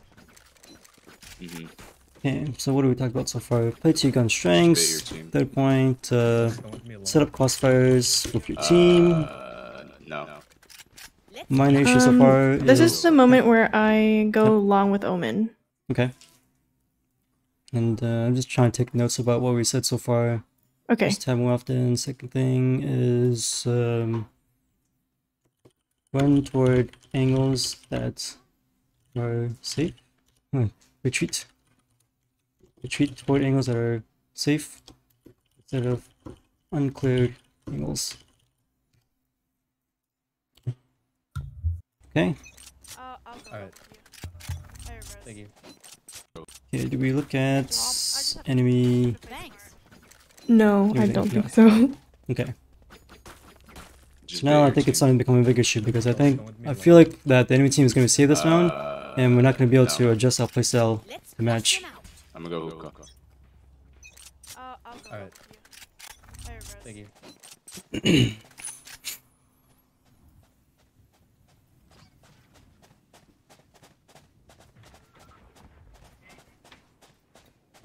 So draw to hookah, she's in hookah. Oh, negative. Oh, he gets one tapped. So draw to hookah, she's in hookah. Oh, I want to peek this. Out of my way. Was she by tube or? yeah. The smoke actually helps you out. As soon as the Omen dies here, So draw to hookah, she's in hookah. I wouldn't take this 1v1. Because you have res, you can just res Omen immediately. Even if you don't have res, you can wait for your killjoy so that you guys can peek it together. Okay. Oh, Get negative. out of my way. Was she Right now you could get to 1v1, get one taps, and then Killjoy will be too far behind to help you. Yeah. Your duty is not over. Oh, okay, what is this Vayne doing? That's so weird. That would caught me by surprise. It's so weird that she would just like walk peek. This is why walk But peeking is it was bad. also a classic. I didn't understand why she would sit there. But she's probably thinking she wants to right click. Yeah. Which makes sense. The problem is that the Brim is like too smoke happy. So the smoke actually helps your team out. Because your team is not really thinking about pushing anytime soon. Your team's thinking about how do I get this Vez off. Your duty is not over. And then this Vayne just like walk peeks after the smoke is down. Which is like really bad for her. But really good for you because now that smoke, again, it isolates angles, right? The smoke makes your res safe because you don't have to worry about the chamber peeking from Cubby or somewhere in sight. And also helps this 1v1 with the Reyna because you don't have to worry about sight while you take this duel with the Reyna. While she walks peeks, which she also shouldn't walk peek. She should have just like swung like full speed peek. If I was her, I'd wait longer, I think. If I was her, I would walk into the smoke. Because I didn't have angle on her. So let's talk about this because it does become a semi-important point where someone could die. So we are pushing B and we're standing here and there's a smoke here. And Arena happens to be in garden. If we were in Reyna's shoes, we actually don't want to stand here anymore because when people, let's say your team, start to push into garden, right? You won't even necessarily like push into garden. What you would actually do is that you would get to this spot here. You stand here, and then that allows you to fight the Reyna. Okay. Meanwhile, you're not exposed to Cubby or sight anywhere, right? Okay. So actually, it's really bad for Reyna to stand here after the smoke is down. Like before, when the smoke is not there, then she can sort of crossfire with a teammate, like with a chamber or something. But once the smoke is there, now that actually helps your team by isolating the angle, so that your team doesn't have to worry about sight. You can just like clear garden, and once this Reyna is dead, now you can push through garden or something like that, or that you don't have to worry about like someone could be around this area anymore, right? Once you clear this, then okay, now we clear the rest. But if the better play from Reyna would be to walk inside the smoke. This is where her right click would really shine because like even no matter what gun you have Phantom Van or whatever, that classic can still one tap you with a right click very easily inside smoke. So luckily for you guys, she kind of threw that, and then you guys got a free kill off of it, so that's huge. So let's go back to VLC.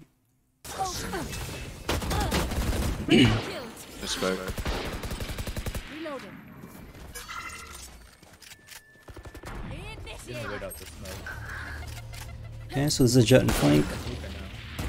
Or actually, what did she die? Hookah. Yeah, Hookah. So either Hookah or from CT spawn. Okay, so now we know that all enemies are in B. Right, so this is exactly the situation I was talking about earlier, where like your team lost someone, like your Reyna died, and then you technically lost someone, but he got res, but it's not a big deal. Now you see that the Brim is here, the Chamber is here, and the Jet is also here, because the Jet just killed the Reyna, so she's either in Hookah or she's in CT, and the Chamber is somewhere on site, because he originally killed the Omen. And then the Brim, we eventually see Brim in the Cubby. Right? So let me pause here, let me ask you, what are you thinking? I'm thinking I should just peek him and then get the kill off. Or actually Killjoy, okay, so since Killjoy ulted, he'd have to move from that angle, so I just hold an angle from him. Yeah. Yeah, so two things is that one is Killjoy's ult is going off, so if you just stand there, eventually Brim has to leave that corner automatically. And the second thing I'm thinking is that you're really far from your teammates, and like you could die when the bomb would be dropped in the elbow. Well, like someone could be an elbow, you die, and then your team will like lose control of the bomb. And that person could also pick up your gun. Like if someone's in elbow right now.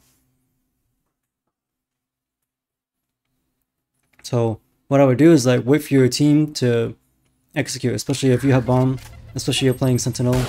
Let your team go in first. I really don't. I really need to stop going first. Like usually, I will always be the first to enter. If you insist on being the first to enter, don't stand here and like continue searching for a gunfight, like a completely unnecessary gunfight with this Brim. This Brim has to pick you, and if he doesn't pick you, he's automatically gonna get detained and then die eventually. And this whole time that you're entering, you're exposed to so many angles that you don't even look at.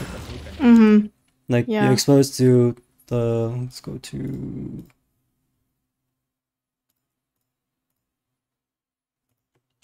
You're exposed to here, you're exposed to tube, you're exposed to the right side of tube. We're looking at the Brim, and you're somewhat exposed to below hookah.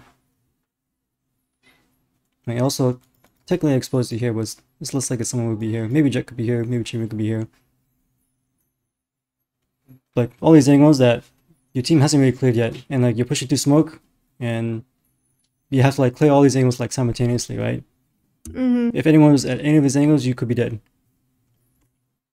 Okay, so next bullet point, oops, let's clear that, is that as we're pushing through, we're exposed to more and more angles, right? Now there's a good fight in front of us. Now we're exposed to someone standing in hookah. We're also exposed to someone in an elbow, right? So if your goal is to entry and go first, you want to head towards somewhere that is safe. You want to like sort of like leapfrog, if that makes sense. So let's go to the map, for example. But that's so weird for the chamber to push up, especially with the Killjoy ult.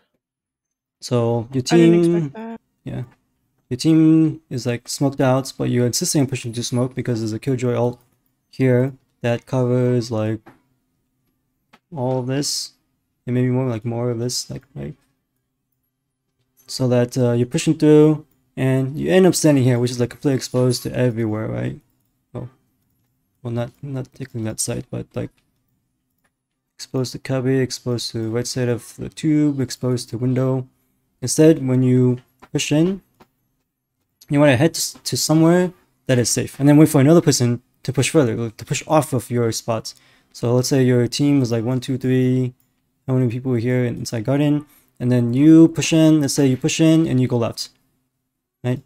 So now you're in here, to the left side, and then you can like, for example, you accomplish the same thing of keeping the Brim contained inside Bikabi, and then like the same thing, like if he peeks out, you take it easy 1v1 where you have a Vandal, he has a classic, or he doesn't push out, he gets detained, whatever, and then you wait, you stand here, you wait for someone else to push off of you. So that let's say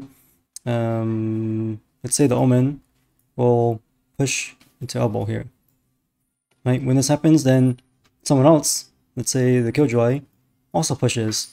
Let's say the Omen, he pushes and he looks elbow. When this happens, someone else also pushes, looks at hookah. Maybe that could be you, maybe that could be the Killjoy, could be someone else, whatever. But you want to like try to leapfrog or set up these leapfrog situations. I see what you're saying. Okay, let's talk about the. It's a lot easier for like another map. Let's say Ascent, for example. When you think about like clearing a room, because like bomb site A is like a big room, right? Like this box is a room, and then this is a choke that we're entering, that we're pushing through, entering the room. And then our goal when we get inside this room is not to stand in the middle of it, right? Our goal when we push is to hug a wall. Like almost all the time you're going to be hugging a wall. So for example, the most common thing to do is that you push in and you immediately turn left. Well, not necessarily turn, but like you head toward the switch, you activate the switch, and that closes the door. That's right? usually what I do. Instead of like just like heading directly in the middle of the site, while like your team is like maybe here and here or whatever, or someone sitting in A main, the first thing someone should be doing is like activating the switch. Okay.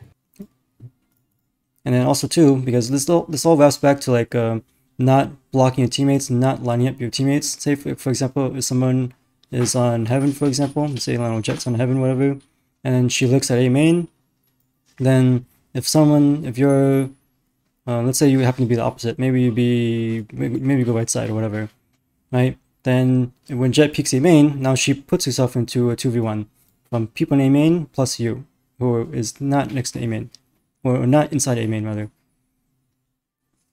Compare this to if you were just standing in the middle of the site. Now you're basically lined up with the people in A main. Same thing if Jet wasn't on heaven, maybe she was like on hell or something, or maybe she was on boxes on site, Tetris, or maybe she's Jenny. So when you enter a room, the main goal is to set up a leapfrog situation where like you go switch, you wait there, someone pushes further, someone like pushes to Jenny, then someone pushes to here, whatever. So you set up like these leapfrogs, and then once those people push, then you can also push off the switch. Second thing to accomplish is that you want to line up with a teammate. You don't want to be blocking your teammates. It's kind of a less issue in Valorant because there's no friendly fire, but it's a really big deal in like actual tactical shooters like CSGO or Rainbow Six, where like standing next to each other is like extremely bad because like let's say you stand here and then let's say a Killjoy is behind you. This Killjoy is like completely useless because she can't shoot without shooting you. And if this Jet is like shooting at you, the bullets will just go through you and also hit the Killjoy. So it's extremely important in like other tactical shooters. It's less of a big deal in Valorant, but it's still something to like to be avoided. Okay. Any questions so far? Okay.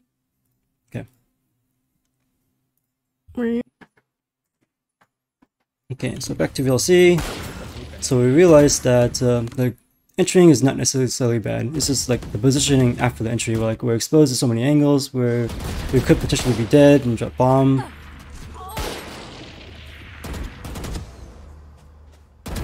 Enemy down. Huge kill.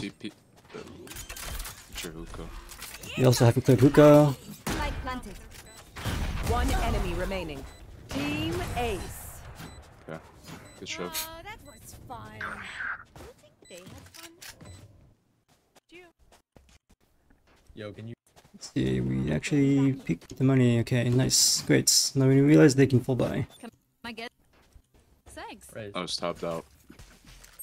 What is this guy saying, bro? Can you hear him? Yeah, I turned. You want to play? I barely can hear him. Shadows. Download out. You want to play? Let's play. Enemy spotted A. Reloading. Reloading. Yeah, I think I don't know what I was looking at, but I'm pretty sure I was just looking for to heal someone. Because I knew someone would die. Reloading. Reloading. Keep them. Can we still make noise a little bit? Okay, so we're just forcing it to B because B is pretty clear. I wouldn't ice that. Yeah, you killed your arena. Barrier created. You realize that, right? Yeah. So like, if Reyna wasn't there, it makes sense to ice because you're like, you want to plant the bomb and not have to worry about someone like pushing for CT spawn. But the thing is like, based on Reyna's body language, she's looking to push CT spawn. Here, I'm gonna walk here. Barrier created. You take teleporter. They're breaking. Light planted. One enemy remaining. Nice job. Huge kills on. And it's here. Light planted. Killjoy gets One 2. enemy remaining. Nice job. Huge kills on. Hey, pause here. Let me ask you, what are you thinking? So that's why I usually play B. I will plant for long and just wait for the tap and then just swing out.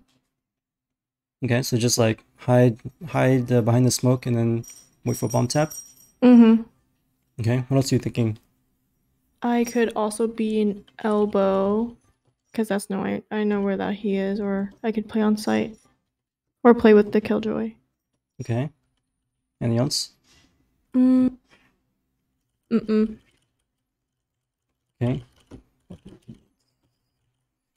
Okay, let's keep notes. Okay, so in a 2v1 situation, like when your team has numbers advantage, that generally you want to play safe, and generally you want to avoid your team or your other teammate getting into 1v1 or yourself getting into a 1v1 while your other teammate can help you, if possible, right? So like the way that the Brim is going to win this is if he takes a 1v1 of you and then takes one of the Killjoy, or all the way around, whichever. But if you and your Killjoy play together, if you peek at the exact same time, then it's very unlikely that a Brim or any person will be able to win a 1v2. Okay, so that's one of the goals. The other goal is that we still want to get information as safely as possible, if possible, and like information about where the Brim is. So this situation right now, we can't really do that without like pushing through smoke, so therefore it won't be safe. But an option might be, if we weren't here, if we were in elbow, for example, then let me start drawing actually.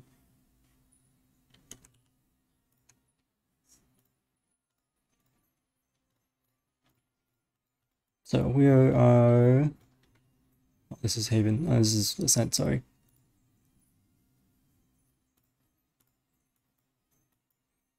We are on Bind, B Garden, and we're standing here behind the smoke. If we weren't here, for example, if we were, let's say we were sitting elbow, one thing we could do is come here and like jiggle peek CT spawn every few seconds. Like every, 3 to 5 seconds or something like that. Right? So the goal behind this is just to gain information. We want to see if the Brim is coming from CT spawn, because right now we don't know where Brim is. He could be CT, he could be coming from B short or something. I don't know. He could be, well, he won't be TP or heal the TP, but those are the two main places you would think about. Well, maybe he could come B long, but it really depends. So just for example, if you were an elbow, something you could do is that you would jiggle peek CT spawn just to get information that Brim is there. And it's also really crucial that you don't commit to this 1v1, so that you ensure that you have full control of your peaks. You don't like wide swing here to peek into CT spawn, because by this wide swing here, you're too far away from this cover, from this corner, that you're really committed to this gunfight, and that'll be really bad, because now this Brim could win it, where he kills you, then he kills Killjoy.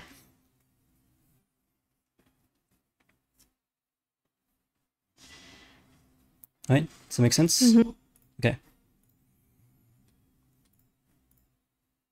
And the other thing too, based on how our Killjoy positions, is that I might even consider just like standing inside the smoke, so that if possible, like actually maybe I should go back to the drawing board again.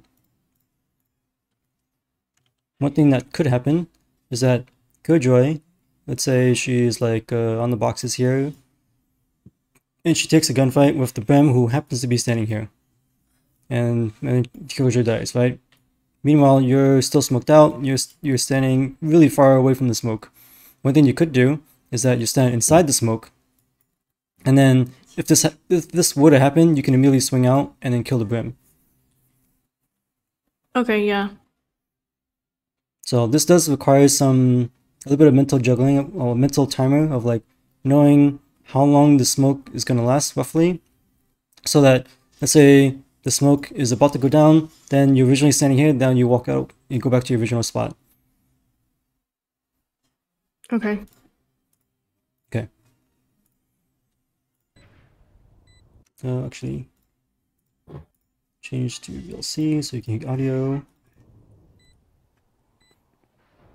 Turret out. Last. So here, you actually had an option to rotate. Like if you were inside the smoke, as soon as the Killjoy peaks or inadvertently peaks and dies, if you were inside the smoke, you have the option of like walking to elbow, for example. Last player standing. And then flanking behind him, yeah. Yeah, and flank behind him, or like just gaining more options. I'll pin spike just in case.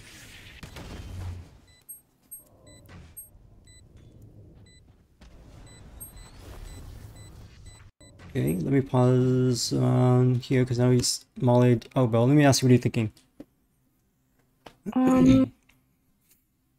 Right now, okay, so since he mollied, I just saw that I walked around the molly because I thought I would hit like garden. I would just sit in the smoke until he taps it and spray. Okay, so you're thinking about just spraying through the smoke? Mm-hmm. Okay. But since you don't have an accurate read, you could just go a little bit up and then to the left to see more, but then you would be exposed. So yeah, I think okay. So since we're on defense or no attack, I would just play time and just spray through the smoke. Okay.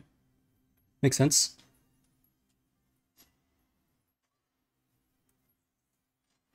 Would you consider pushing through the smoke?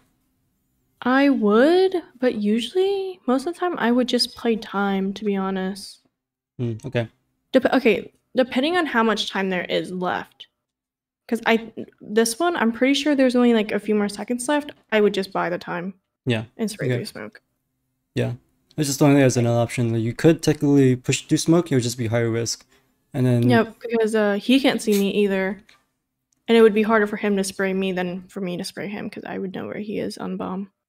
Yeah, the only thing is that he could be like left side of bomb, he could be right side of bomb. So even if you spray, it's not a guarantee that he's off the bomb, right?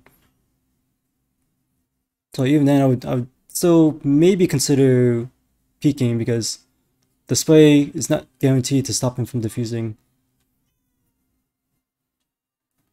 Okay, so just throwing it out there. And then also, if you do decide to peek like through the smoke, then it's important that you peek properly, if that makes sense, so that you don't want to be holding W if possible, because most commonly, like when people want to peek in a situation like this, is that they're just like W through the smoke and then stop and then shoot.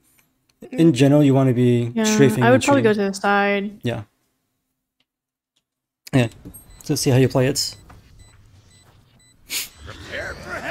Oh, I know. Oh, that's so embarrassing. Yeah, it's huge brain. Huge brain, yep. So in that situation, you're basically forced to peek. And actually, all this could have been avoided if you just weren't in garden. Because if, by being in garden, your only option is to stay here, right? But if you were elbow, you have the option of wrapping to CT. So even like around here, smoke goes down, molly goes off. If you were like wrapping to CT right now, you could like completely walk with like, a knife out. Then like you could probably like flank behind him and then make this brim look really dumb. I don't know why I ran that way. I could have just ran backwards and avoided the. Yeah, I guess so. The problem is that he'll get it to at least half, maybe even more. Or he might just like stick it, and then now you have to like completely gamble. So like let's say like as soon as this all happens, I think I would have to peek, because if you went here, even if you survives, then your only option would be to spray through smoke, because you won't have time to like run through the smoke to peek him. So then it's like more of a gamble, right? Next time I will I will probably check for like an ult, and then I'll play off of that. Like play off like ult? See if he has an ult, yeah. Yeah, it's kind of hard in this situation because you don't necessarily know exactly how he's gonna ult. Like he might ult elbow, or he might ult something else, or he might be saving ult. Like who knows? He completely guessed, which was a good guess for him. Yeah. It's more so important to know when Boom has ult if you're playing on attack, not attack, on defense. Sorry. Defense, yeah. So like yeah, if you try to defuse the bomb, now you know for sure that he's gonna ult, or like Sova's gonna ult, or like an ult is gonna happen during like these most of situations.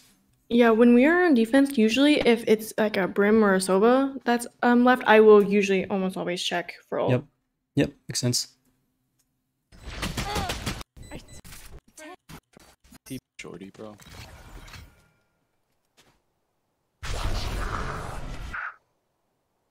He's gonna die. Someone ulted way too early. Oh, I'll push B actually. But yeah, I'll push B. So your Omen ults to CT. He baits attention from Brim plus someone else. I think it was Reyna. Reyna. Take it. And then both of those two players were toward bomb site B. So I would actually just like go B right now. Because like actually it's more guaranteed than A. Placing swarm grenade. Satchel out. Swarm grenade out. So it's okay, your team doesn't really realize it, so you just stick with your team. One on Brimstone. Brimstone's so low, he's heavy. Okay. So you plant the bomb. Light planted. Yeah, I don't think I know what I was doing then. Okay, let me I ask was you. still deciding. Yeah, let me ask you, what are you thinking?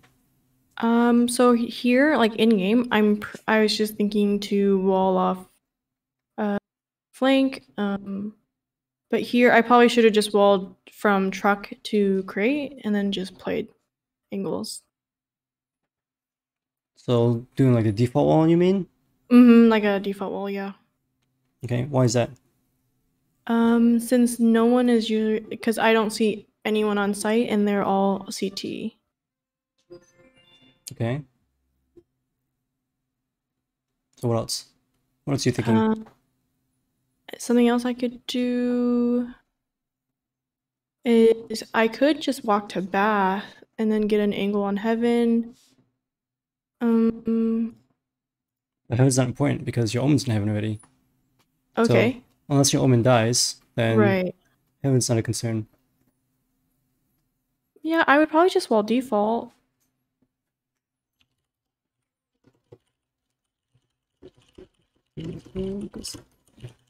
Yeah, so what I would do in this situation is that I would do the first thing you said was wall off a short and then go somewhere else. Probably I would go CT spawn actually. And I would definitely not wall off default. So the main reason is that your team is playing extremely aggro right now. So that if you wall off default and you sit site, most likely you're just gonna be like AFK in site and there's nothing for you to do. Like you're gonna generate zero value for the team while the round is being dictated elsewhere. So you want to avoid that from happening. The round is being dictated right now by your 3 teammates pushing to CT spawn. Okay. If your 3 teammates die from CT spawn, then the round is going to be lost. But if you help your teammates and ensure that the CT spawn push is successful, then your team's going to win the round. Okay. So this goes back to the previous point where, like, in general, when your team's playing aggressive, you also want to play aggressive too. Okay. One on Brimstone. Brimstone's so low, he's heavy. It's a smart ice. Really good timing on the ice. I think you just didn't whip out your gun immediately. You switched your knife for some reason. Good shit. Use your own. Nice shots right now. Sorry about that, Ace. Reloading. Can someone come with me again? Yeah. Can I get orb? Yeah, go ahead. You don't have to ask, just take it. Or if you really want to orb, then from like the first 2-3 rounds, you can just like go showers and get the orb for free. Yeah, I think I pulled up tab and I was just checking the all account. Okay, let me pause here. Let me ask you, what are you thinking? So one died by teleporter. I would probably just rotate. Okay, what else? Oh, I could go res Killjoy. Yes, okay, what else? Or we could just play and just push in, I guess, and then if we push in, I would drop bomb or either go plant and then go elbow or go wall CT. Okay. And just play off of that. Yeah, I would say going for the res is your highest value play here. And that's actually assuming that's what I thought you would do immediately. Actually, let me see the team's money. Okay, great. So 3 of them can buy, 2 of them can maybe force buy. So a key component for this round is like to not give up any guns. So we're checking ice. I'm assuming you're gonna run and get this res. Okay, now it's not safe anymore. yeah, as soon as this Reyna dies, I would turn around. Or I would second guess about full splitting like this. Also, you shouldn't full sprint with the bomb, you should full sprint with a knife out. So now, like, you have to think about, if I really want this res, I have to be ready to fight this Sage. And I have to be ready and, like, actually win this fight, because if I die, now the round is very likely going to be lost. Because bomb's going to get drops, now it's going to be like a 2v5, 2v4, the Sage is going to res someone. Right, she's gonna, if I were the Sage, if she kills you, if I were the Sage, I would rotate around and res the Jet, or whoever it was. Yeah, Jet. So, go for this play, make sure you get the kill, okay, great. I would still stop here. I wouldn't even like peek any further, because you know that someone else was here, right? Like someone else kills Killjoy. Oh no, man, it was just Sage. No, it was a Sage. Okay. But we don't have information on like Hookah. The rest of Hookah, yeah. So we don't know that by peeking this deep, that someone could be, we could be in a gunfight right now. And then probably, I would probably ask someone else to go with me then. Yeah, I would ask Next Omen time. or Raze. Probably Omen, because Omen's closer. Second thing is that Omen can flash into Hookah for you, so that you can peek Hookah if you wanted to, or you can just wall it off and then get a res. Okay. No, you can't raise your own other Sage. Oh. And you don't want to peek this. Because you want to... I probably should have checked Hookah first. Yeah, you want to check Hookah, or you want to wall it off. Because we don't have a mission that someone could be here and we can get shot at. Someone could be here and we get shot at. And then that person would just get 2 free kills. I would also press tab. Tiny detail. I would press tab to see like who is like performing better, or who. No, yeah, that's I knew who was performing better. The Reyna. That's why I was gonna res Killjoy, but then I went to res Reyna. Yeah. Other thing to consider too is that if the Killjoy has ult, then even though she's not performing well, then that ult can win you the round. So okay. I don't think that's something I ever considered. So okay, so we res Reyna. We also don't want to push, because now we're peeking further into Hookah. Hookah's not cleared, right? Like we could be in a gunfight while Reyna's getting rezzed. So Reyna's not useful until the next 3 seconds, and then she has a gun out and can help, right? But here we peek the entirety of Hookah. We're not peeking to our left, so like we could die, right? And then that person can like push up and kill Reyna. And then also the way that we peek here is that we want to peek angles one at a time. Here we wide swing everything. Yeah, I should have waited for Reyna and then peek crossfire peek, or you hit her go right and then I go left. Yeah, even if you were by yourself, let's go to a map for example. How would we peek this? I would peek to the left first. If we were in Hookah, I would go to the far right of that, to all the way to the right, check to the left of Hookah, and if it was clear, then I would wide swing Hookah. Yeah, so you want to stand the opposite side, like say stand the right side, and then peek left, and then you stand the left side and you peek right. And then you also don't want to like wide swing directly into Hookah. You want to try to, when you're peeking, you like jiggle left, you go back. Jiggle left, you go back. Same thing on this side. You jiggle left, you go back. You can jiggle left, you go back. So that you're really just gaining information if someone's here or if someone's on top of box. Okay. Not necessarily to commit to a fight yet. Because what you don't want to have happen is that you commit to this fight, but then someone's standing on the opposite side, or vice versa. Or you commit to a fight when you can like wait for a teammate to like help back you up. Maybe let's say for example, let's say you were standing here and you jiggle left and go back away, and you spot someone on top of the box, and then you realize that they're there. They realize that you're there. You're kind of at a standstill, but you say, "Hey, Omen, buddy, or pal, flash into Hookah for me," and then I can full commit to this fight after this flash happens. Okay, yeah. Or likewise with Reyna, I just res my Reyna. Hey Reyna, buddy old pal, let's flash into Hookah for me. Then I'll swing off your flash. Okay. I see what you're saying. So don't always think you have to like commit on the first time you peek something. You can always commit afterward. Think about the difference between more committed peek, like a wide swing, or even like a short swing to a crouch. Like this would be a time that you can use crouch because you're committing. But think about how you can peek for information.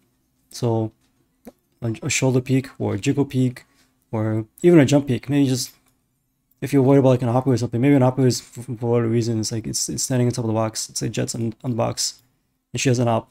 And then you're like, oh, I'm gonna jump peek this just for information, just so I can see if someone's there and then get out immediately. Because I'm not really committing. Okay, so back to VLC. Definitely don't wide swing like this. And definitely don't entry for your team. Definitely wait for your res. Your duty is not over.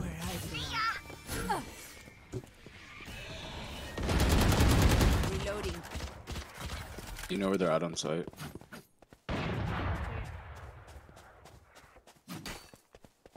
Yeah, go ahead. We know they're both here.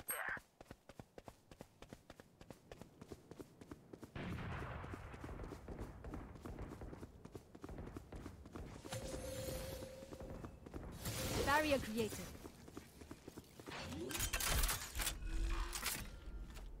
Did you? Spike planted. For you.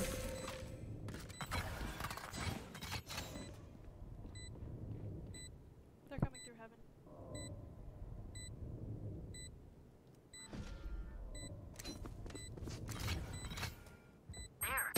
One enemy remaining. Opponent killed. So let me go back. So we plant the bomb, which is great. Did you? Yeah, so like, let's say this point right here, For you. I know that my flank would be clear because those two just came from it.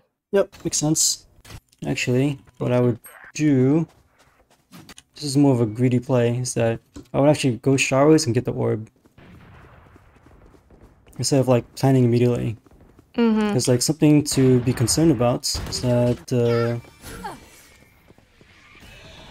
we hear Reyna, we hear, Reloading. I assume someone, like an enemy from elbow, like an op. You know where they're at on site. Well, I guess we don't look at the You know woman. they're both here. But like, being greedy, get the orb, then you can plant. So Okay. you maximize the value from this. Barrier created. Also, I wouldn't really wall CT, I would just like plant immediately. Did you? Spike planted. For you. Because one thing about walling CT is that if the enemy team like goes heaven, you don't have the option of like flanking through CT anymore.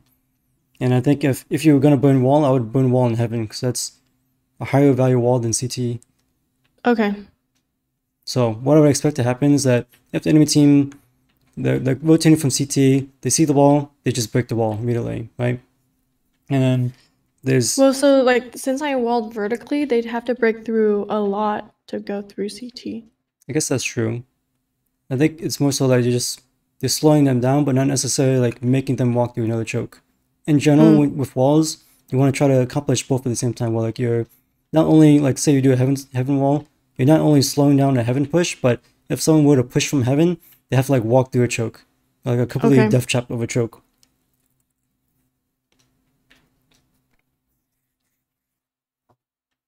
Yeah, well, it's not a huge deal for now. Something to think about is that we want to be peeking with our team here. So this whole time that right here, Reyna is peeking to heaven, and 1v1 could happen. There's also no point in us peeking lamps because nobody could be in lamps. Like this peeking to lamps is kind of pointless. No one could be in lamps. The only place an enemy can be right now is heaven.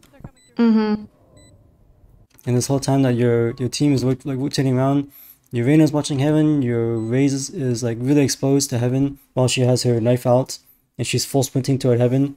That what I'm worried about is that someone peeks from heaven and kills your Raze. They're coming through heaven.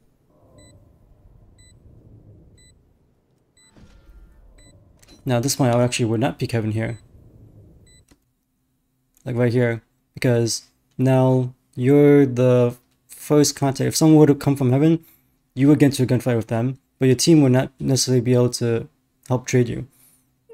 So like where your raise is positioned, the enemy would have to drop from heaven to hell, and then she can get to like a gunfight. Then she has an angle on them.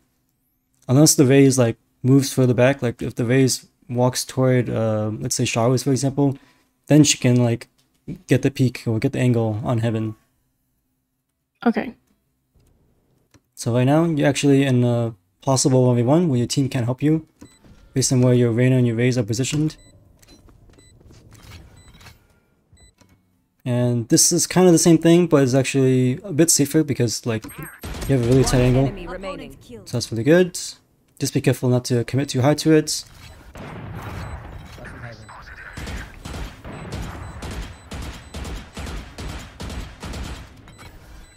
I spooked him. Yep, and this was the issue of the CT spawn the CT spawn wall is that now your Reyna's like, oh, I want to flank, I know this guy's heaven, I want to flank CT spawn and make sure he's not able to see his gun. But, okay, actually the wall just broke, so that's lucky.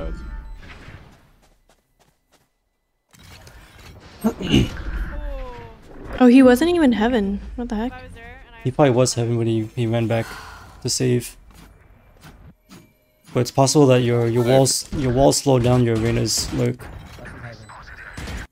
Okay, yeah, I see what you're saying now by just walling heaven instead. So we see that Brim is heaven, and then if I were leave Reyna with a race, I would just like leave hell, because it's very unlikely that Brim would like try to defuse here. It's more likely that he's gonna try to save. So if the wall wasn't there, I can like full sprint to CT spawn and cut him off, make sure he can't save his gun. Okay, yeah, I see what you're saying now.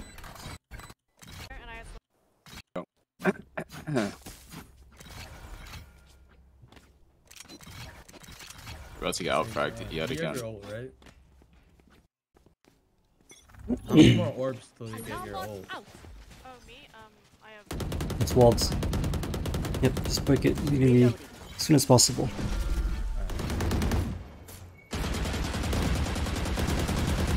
Could be a fake. I don't think it could be a fake because of defense. Oh yeah, actually could chambers. Chamber. Because Chamber has TP. Although I think maybe you'll heal the TP, I'm not sure.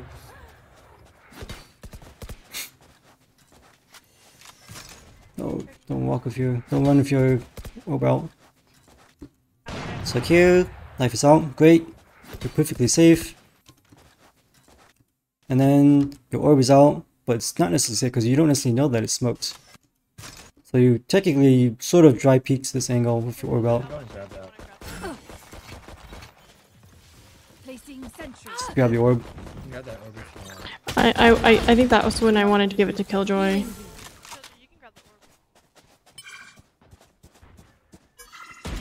Let's see, if she's grabbing the orb, you don't have to peek this. Actually, you shouldn't peek this because while she's getting the orb, she can't help trade you.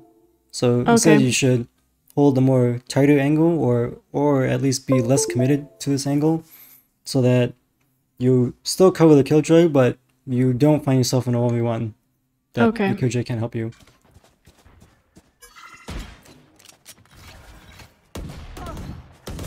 Enemy spotted me. Reload. Reload. Tiny tidbit here is that if your goal is to hold this angle, so let's go back to drawing to screen. If your goal is to hold this angle here, then I would move more to the left so that you don't see too much of this side here. Does that make sense? Mm-hmm. And that way you'll also be closer to cover so that you can break line of sight much faster. Okay, back to PLC.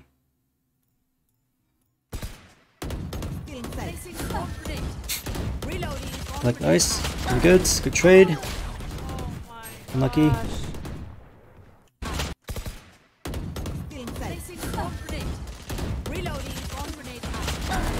Unfortunately, the Omen really should have smoked. Or maybe you guys could like coordinate with your Omen, because like before your team like can actually execute on this, your team needs to like have a smoke either like on CT or on elbow, on both. So you get this good trade. I think you just look in your counter shifting a little bit, because like you look where your first bullet went. Yeah, well, your first 3 it was bullets. kind of sloppy. Yeah, your first 3 bullets are just like all over the place. Because you're just moving while you're shooting, and then Killjoy dies to elbow because Omen didn't smoke. Spike down B. So far just a coordination issue. Reloading. Actually, another thing too. This ice. Again, you want to use ice to like help isolate angles. And the backside, like towards CT, is not necessarily an angle to worry about. At least not now. It'll be an angle to worry about later as your team gets further onto site. So okay, so I should like ice like angle that left. someone would push me from. The left side. Left or right? Okay, yeah. Left side of tube or the right side of tube. Okay. So that when you kill this sage, and actually if you had an ice there, like to the left of the tube, then the chamber wouldn't have pushed. Yeah, chamber wouldn't have peaked.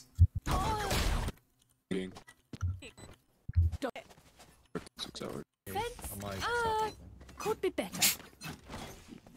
Placing alarm bot. Spawns, you want to break the wall immediately. You're peeking into a short by standing here, and you're looking at a map. Yeah, I'm very vulnerable. You probably want to isolate a bit deeper than that.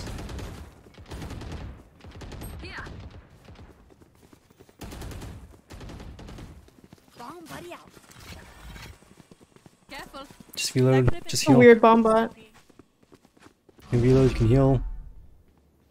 Heal me? Yep, just use it. You'll have it back in another 20 seconds if you use it already. I'm kind of stingy on my heals. Placing swarm grenade. Oh, this is so deep. Yeah, that's the moment I realized I did not have bomb. Found them. Is that why you pushed so deep? Because you didn't have bomb? Yeah, I think I just panicked. Last player standing. If you realize that you didn't have bomb, then you just wall this immediately. One back. What the fuck? Swarm grenade. Still inside. Like you get to this point, I would just like wall the truck to the default wall ASAP. Swarm grenade. Yo, I'm in safe. Nice to you. Alright, defense. Emo bitch. Hey. Oh, you're here. Enemy spotted. Hey. Oh. Let me ask you, what are you thinking with this wall? So that's how I usually normally wall. Instead of walling just straight forward, I do more of a vertical wall because either way they break it, they have to walk through that my crossfire. But it is probably too long of an angle to hold, and I could be closer and just right click them. I mean, like the position that you're standing in right now? Mm-hmm. Okay.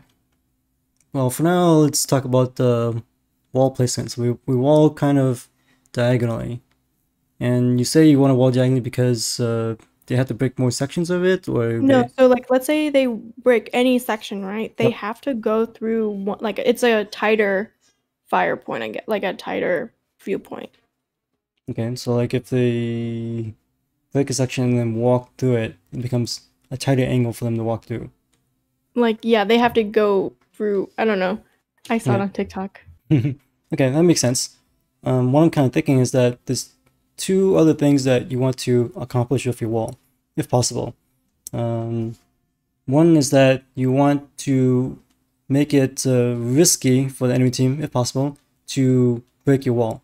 So what you don't want to have happen is that you place your wall somewhere, and then you place it in such a way that someone can easily just walk up to it and then just knife it, or someone can just like stand at a distance and just shoot it down completely without worrying about anything else.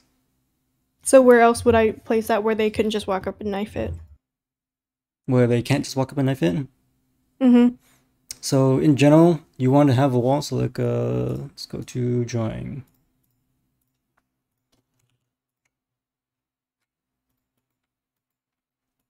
in general, you want to place the wall in such a way that they have to worry about someone possibly standing on top of the wall. That's how you get them to second guess whether they can actually walk up and knife it.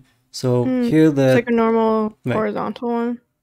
Let's see, like here your wall is kind of like toward cubby, so it's actually walled like this,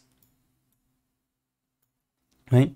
And then what I could do as enemy is that I could stand here and then knife this section. Then I move to the right, knife this section. Then I move to the right, knife this section. This whole time, I'm breaking 2-3 sections of the wall, and I'm completely safe. I'm completely isolated because I don't have to peek lamps. I don't have to peek sight or heaven anywhere, right? I just have to worry about if someone's in cubby, and then maybe like close cubby. Like this is the only angle I'm really worried about. And I can find that out as soon as I break the first section of the wall. Right? Mm-hmm. So if I was enemy team, that's exactly how I would deal with your wall, and soon like your whole wall would just be gone.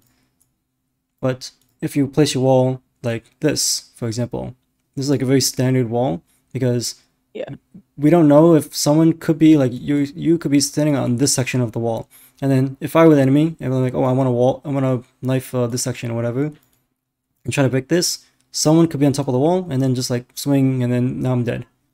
Okay. And you get right-clicked or something. I think, okay, what I don't like about that is that all the other enemy team would be there and they watch up top. And then I just die and out without getting a pick off. True. So you don't want to do this like every single round or every single time that someone's shooting at your wall. You just want to present it as an option or as a threat. Okay. Right? So like they have to have someone watching the top, or they have to be worried that someone could be on top. But if you wall this way, now there's no way that someone could be on top. Right? Because this is like the other side of this box here. And therefore, if I was an enemy, I only have to worry about someone could be cubby. Then, okay, I can break this, I can break this, I can break as much as I want, basically. Meanwhile, I'm isolating my angles from lamps or sight.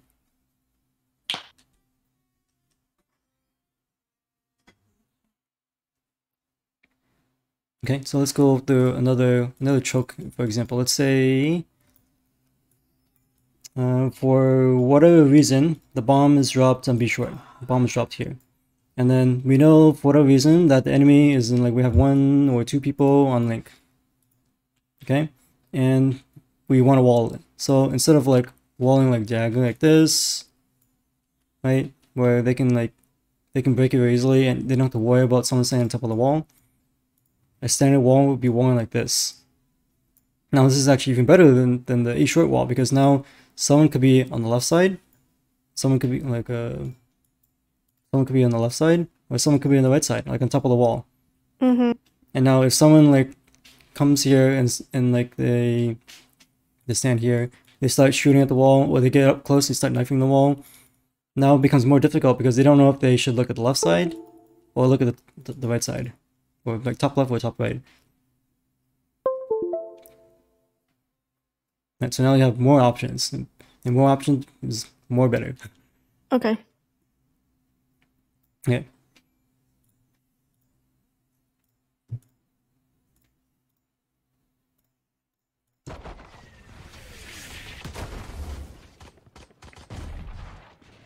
Spike down A. Spike, watch shower. So that's what I'm talking about. So where if they peek, there's only a small angle from them to peek for, and they can't move left and right. Okay, makes sense. So like if the wall was horizontal, right, and they get on site, they could either go right and like back to like short. Yeah. I mean, yeah, it makes sense. It's just that you have a trade-off with that, with their, they can like break the wall much more safely compared to the other type of wall. Spike, watch shower. And like if the enemy team was like better, they would just break the entire wall and then commit to an execute or something like that. Instead of like most players, most teams will just break one section and like, okay, it's broken, we can walk through it. But smarter people would just like break as much of the wall as safely as possible and then like execute or like okay. Yeah. Down A. Another thing too is that if your goal is to like hold this thing, yeah, you should hold it tighter. Here, this is like kind of wide, Like you look where your crosshair is compared to the box you're standing next to. Mm-hmm. It's pretty wide. Spike down A. And then here, like, yeah, you make it tighter, tighter, tighter. Which is what you want. So that now you're closer to cover. Spike, watch out. And you're still accomplishing the same thing, but you're safer. Oh shit. Spike down A. Spike, watch shower. Also, something to consider. As soon as you hear bomb drop and then Rain makes contact, Spike down A. is that I might even consider, and not saying this is the best option, I might consider pushing to showers. And then by pushing to showers, you gain so much stuff. Where you gain information that they're not showers, you gain map control, you gain access to a flank, you can flank behind them from showers to a short. You free up resources for your Raze. Your Raze doesn't have to watch showers anymore. Now your Raze can just crossfire with your Reyna, for example. So throwing that out there as an option. Mm-hmm. And of course it's a higher risk option because you know that they're A, but you don't know if they're showers. By pushing into showers, you might find yourself into a 1v1. So you have to be like really careful about dying there. Okay. Spike, watch shower. Oh shit, I should have just needed that shit. Maybe backed up too far because showers was not clear. Oh shit. I thought someone was watching showers, like Ray's right there. He's watching was. showers. Yeah, he was. Spike, watch shower. But then right there, he turns around. Shower. Even then, you don't necessarily want to back up this. I mean, like, it's hard to say because, like, it's not necessarily a bad thing that you backed up this far. It's like a normal thing that you want to back up as much as possible. Mm-hmm. It's just that in this specific situation, it's bad because no one's watching showers. Oh shit, I should. Well, like, watch shower. you only need to back up this much. That way, you're safe from a short, but you're also safe from showers at the same time. Okay. And then you back up further and further, and now you're exposed to showers, Oh, shit, and then you're I probably should've gonna just die. needed that Oh shit. shit. So the main thing was that, yeah, your Raze should have continued watching showers for you, Nice. but Last was short. it's a awareness thing about like, if my teammate is not watching showers, then I should make sure I don't expose myself inadvertently to showers. Okay. Huh?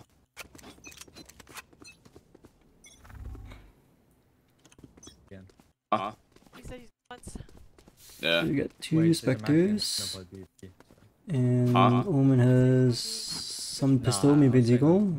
Okay, so we have 4 Spectres. Okay. Let me pause here, let me ask you, what are you thinking? To get an orb. Okay, what else? To see if anyone is pushing showers. Okay, And then if they are, then I would just wall it. okay, what else? Since showers is I would think, depending on where you stand, showers would be a short range weapon fight. Okay, But that's it. That's what I'm thinking. okay, let me ask you, why not buy full utility? Because we were saving again. Okay. I'd say in general, yeah, you want to buy like all your utility, or unless like you have like some specific reason, where like I don't know, you're saving for an op or something, or you're saving for a rifle next round, whatever. But utility is like so important, and even if you die, you still keep your utility, so you can keep it into the next round. So most of the time, you should just buy Yeah. full utility. Okay. Yeah. So the other thing you said that you're pushing the showers, yeah, it's close range situation, exactly what you want with a Spectre. The only thing I'm worried about is that if you find yourself in a gunfight, you'll be by yourself, right? So against an eco round, again, that the way that the enemy team wins eco rounds is by taking like these isolated fights, winning them, and then snowballing that into more and more guns for the enemy team. And so like if you die, you give up a Spectre, right? So it's not necessarily bad that you're going for the orb. It's good that you're playing somewhat aggressive to like, if the enemy team doesn't go A, you can basically get the orb for free. Just be cautious about like if someone is like waiting outside showers, or maybe a bunch of people are like pushing to showers, that you don't necessarily commit to that fight by yourself. Right? Yeah. And the second thing is that you said that you would wall it as soon as you see someone. I wouldn't do that because one thing is that there's no way for you to wall showers where, well, I guess you can like kind of wall it inward, but like you can like kind of protect the wall, right? Because like what's gonna happen is that they're just gonna dump a bunch of bullets into your wall, maybe they knife your wall, and then your wall doesn't really do that much. The other thing too is that by walling off showers, you give up control of showers so that they can basically get the orb for free. And as on the eco round, like they're looking to get whatever value they can get besides actually winning the round. Where it's like, oh, I can get free ult orb, yeah, I'll take it. I can get free control of like B showers, oh, I'll take it. Okay. So I would probably save the wall or maybe use a free short, which is like much more guaranteed value. Okay, so that's how you play it. Nothing showers. Smoke. Ooh. Some D. Okay, 2 things. Okay, 3 things. So if your goal is to get in the showers as fast as possible, you can actually walk up with your knife until you get to like this corner. Then you whip out your Spectre, right? Because like from here, there's no way you can get to a good fight. No way you can get to a good fight. No way, no way, no way, no way. Until now. Maybe somebody could be here, right? That's the time you whip out your Spectre. This is the time that you whip out your Spectre. Someone could be here, someone could be here, right? So to min-max things, like use your knife to get to places, to make rotations faster. That's bullet point number 1. Second thing is that just because you don't see anyone doesn't mean that someone is not showering. Someone could be waiting outside, waiting for the orb tap, which is exactly what I would be doing if I was like on eco round and like trying to steal someone's gun. So what I would do is that I would tap the orb first, then wait like a couple seconds, and then see if someone peeks me. Okay. And then if I know for sure that no one is here, then I commit to grabbing the orb. Or maybe I'll do this tap like a couple times or whatever to be like really safe. Okay. The third thing is that when you're peeking all this, you I'd say you want to try to jiggle a bit more because you don't want to find yourself into a gunfight. Okay. Well, like a committed one anyways.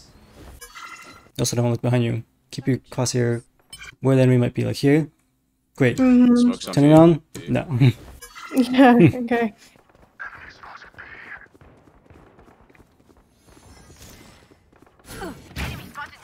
Good orb. See, if you had another slow, you could toss 2 of them.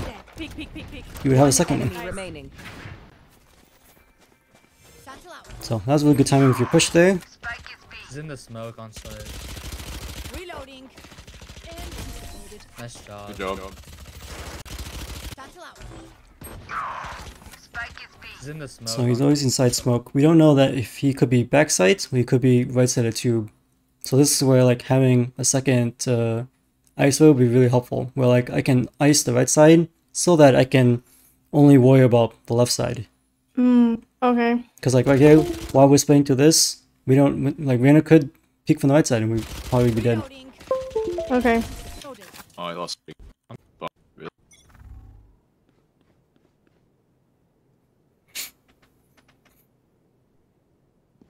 Smoke speed.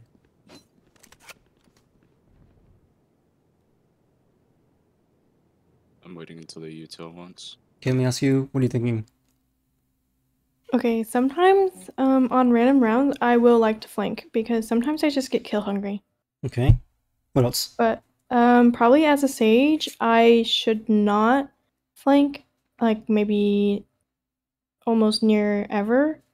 I should just rotate backside. And if I were okay, I should check the far left corner, like immediate left. Yep. So I hear you're exposed to left. Yep. And then if I walk through that again, I should check the left again. Yep. Yeah. So I would say that the look is definitely a great idea because what is this? This is the 3rd round. You guys are bonusing. In general, when you guys are bonusing or you're an eco or otherwise you have like lesser guns than the enemy team, those are the rounds that you actually want to take risks. So this is the round that you actually do want to like look if the opportunity presents itself. Okay. So here, even at stage? Even at stage, yes. Okay. Okay. I mean, it's obviously suboptimal as Sage. It's better if you were someone else, but Yeah, if you, 'cause yeah, sometimes when I play and I lurk, people always yell at me because I'm Sage. you just have to like do it when the reward is like high, or at least when the risk is like lower.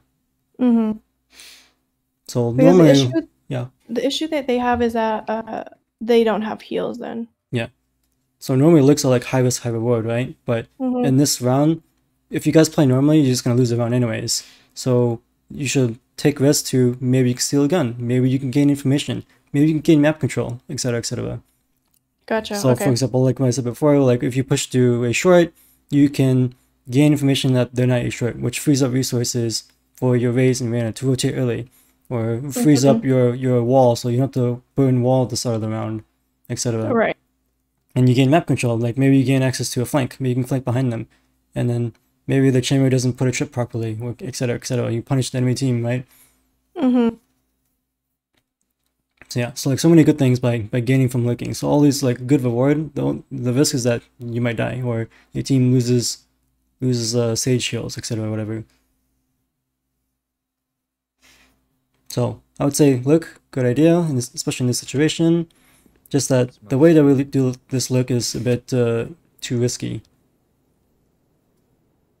It's like when we're clearing angles, we want to like stand the opposite wall and then look the opposite side.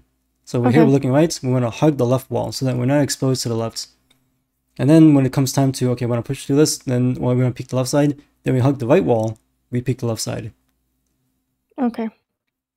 So in general, you want to be hugging walls. I'm waiting until the util once. Like someone could be left, could have been dead.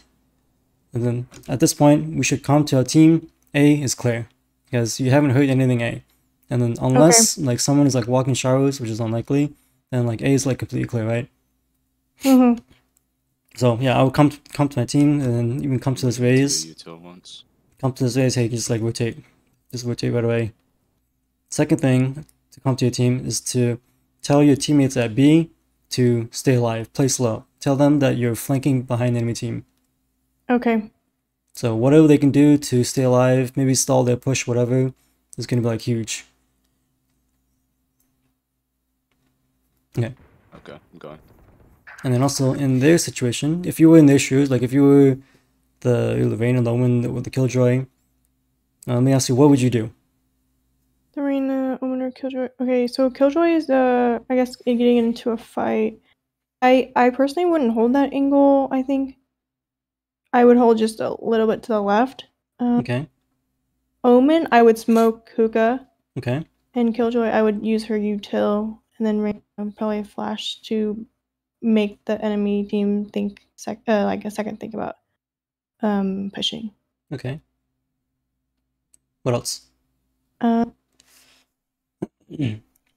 Push up a bit more because they're kind of giving B a little bit because they're just kind of backside. Okay. What else? I'm not sure. Okay. If you were the Reina, what would you do besides the flash? Okay. Swing to get the other Reina, the enemy team Reina, to help Killjoy out a little bit. So instead of like entering at the site, like right here, he enters on the site, just go to elbow and help Killjoy. Oh no! So since I didn't know the jet was there, I would just swing. Oh no, I wouldn't swing that because then you'd make yourself vulnerable to other enemies on site. I'm not sure what I would do as Reina. Okay, so in this situation, if you were the 2 or 3 people defending bump site B, you know that this is gonna be a B hit for sure, and you have a teammate, your Sage is like lurking behind them, so that's even more information that yes, this is like most likely the whole enemy team, all 5 of them, are executing B right now because Sage has cleared out short, and she hasn't heard anything at showers, and then probably what I would do is that I would look to just play retake and wait for our Sage to catch up. Maybe when our Sage gets to either B long garden, which is kind of a longer flank, or hookah, then that's the time to like retake together as a team. Okay. Unless I can like get a kill, like this Omen right now, is like somewhat playing aggressive. Like he's like trying to hard commit to site by staying on the right side of tube, which is like really far away from like getting to CT spawn, for example. So he's like more committed to holding the site compared to the Killjoy, for example, who's more committed to holding elbow. So I would say in general, trying to hold elbow is more important than holding site, because by keeping control of elbow, your team has another angle to retake site with. Okay.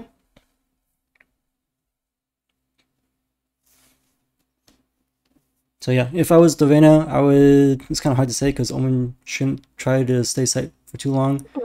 I would probably go to help Killjoy because elbow becomes more important later on. Then holding site, like site is eventually going to fall. You just want to stall and wait for the Sage and wait for the Raze to catch up. And then you guys can all retake together. Yeah, and then your job for now is just try to get behind them as fast as possible. And the way that you do this is that you sort of play like a red light, green light type of game. If you ever play that. So what do I mean by that? So what I mean by is that you want to speed up your play or speed up your lurk. In this case, your lurking is your play by, let's say you can full sprint, or you can walk with your knife out, or you can walk with your gun out. Right? So you have varying levels of speed, which is like varying levels of risk. You're right. So when you have information about where the enemy is, or like there's a bunch of gunfire, or like the enemy is like too busy in a gunfight, or too busy doing something else, right? They're distracted by my knife. Yeah, then you want to speed up your lurk. You want to pull up your knife if you know for sure that this place is all clear. Like you have more leeway to like speed things up.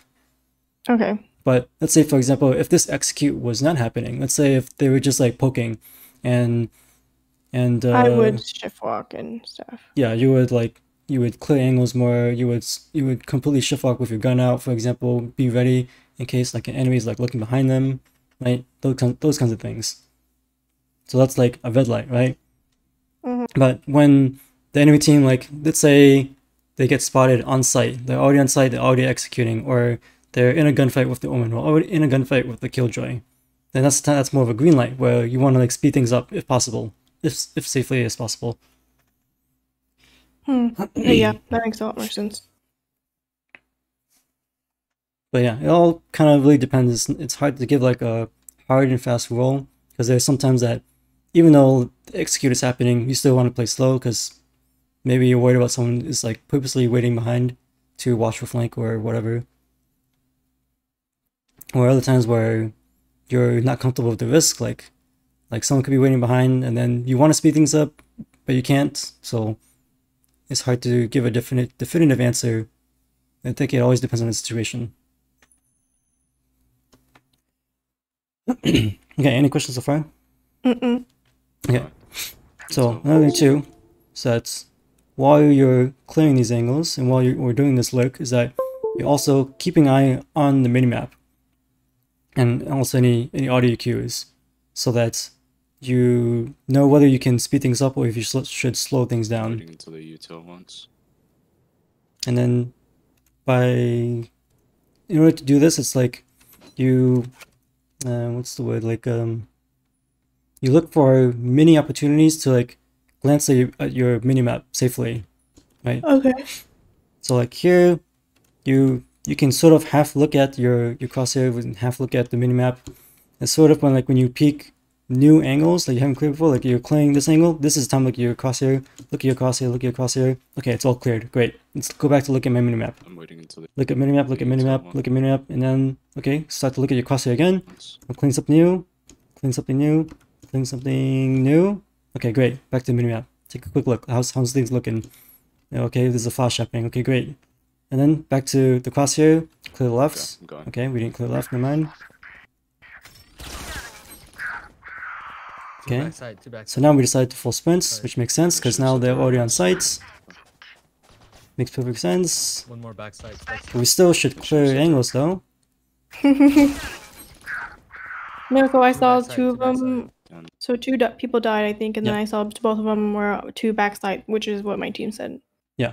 So yeah, the red light, green light was played right. It's just that you didn't look Check left. angles. Yeah, you didn't look left. Look right. You didn't look to the box to your right. You didn't look to your left here. Look to your right here. One enemy remaining. Last one in front of. Whoa! The wall's not very. Holy shit. One more back. Something I would say is One that enemy remaining. as soon as you see the last person, like you know where the last person is. Yeah, on the mini map. Yeah, you Which I saw. can just like rotate around and make sure he doesn't escape. Last one. Okay, yeah. Because like one option he has is that he can like rotate, go back to T-spawn or something, go back to A. Everyone note down your observations, then let's run it again. See, at this point, I think I should have just bought more, like bought a Vandal. Why is that? I still have the Spectre, and I definitely have enough money to buy a Vandal or Phantom, but I don't know why I just kept the Spectre. Well, it's an economy thing, right? Like you could invest in a Phantom or Vandal, and then die, and then now you lost the money from a Phantom Vandal and the Spectre. Yeah. As opposed to like bonusing again. So I just decided to just bonus, but then full shield. Yeah, it depends like what kind of a play or play style that you have. For me, I'm extremely frugal, where I would just like keep bonusing a gun until the whole team's like max money. Because I just don't want money to go to waste. I don't want guns to go to waste. And then even if you have a Spectre, especially because it's defense, it's not necessarily a bad thing because you can do things with a Spectre that you can't otherwise do with a Phantom or Vandal. Okay. So for example, like going on a lurk is like better with a Spectre because you have faster move speed, or playing close range angles is better with a Spectre because you can like spray much faster compared to a Phantom Vandal. And also you can play in riskier positions because like worst case you die, you lose the Spectre, whatever. Compared to if you play that same position with a Phantom Vandal, now it's really bad because now you give up a Phantom Vandal to the enemy team. Okay. Okay,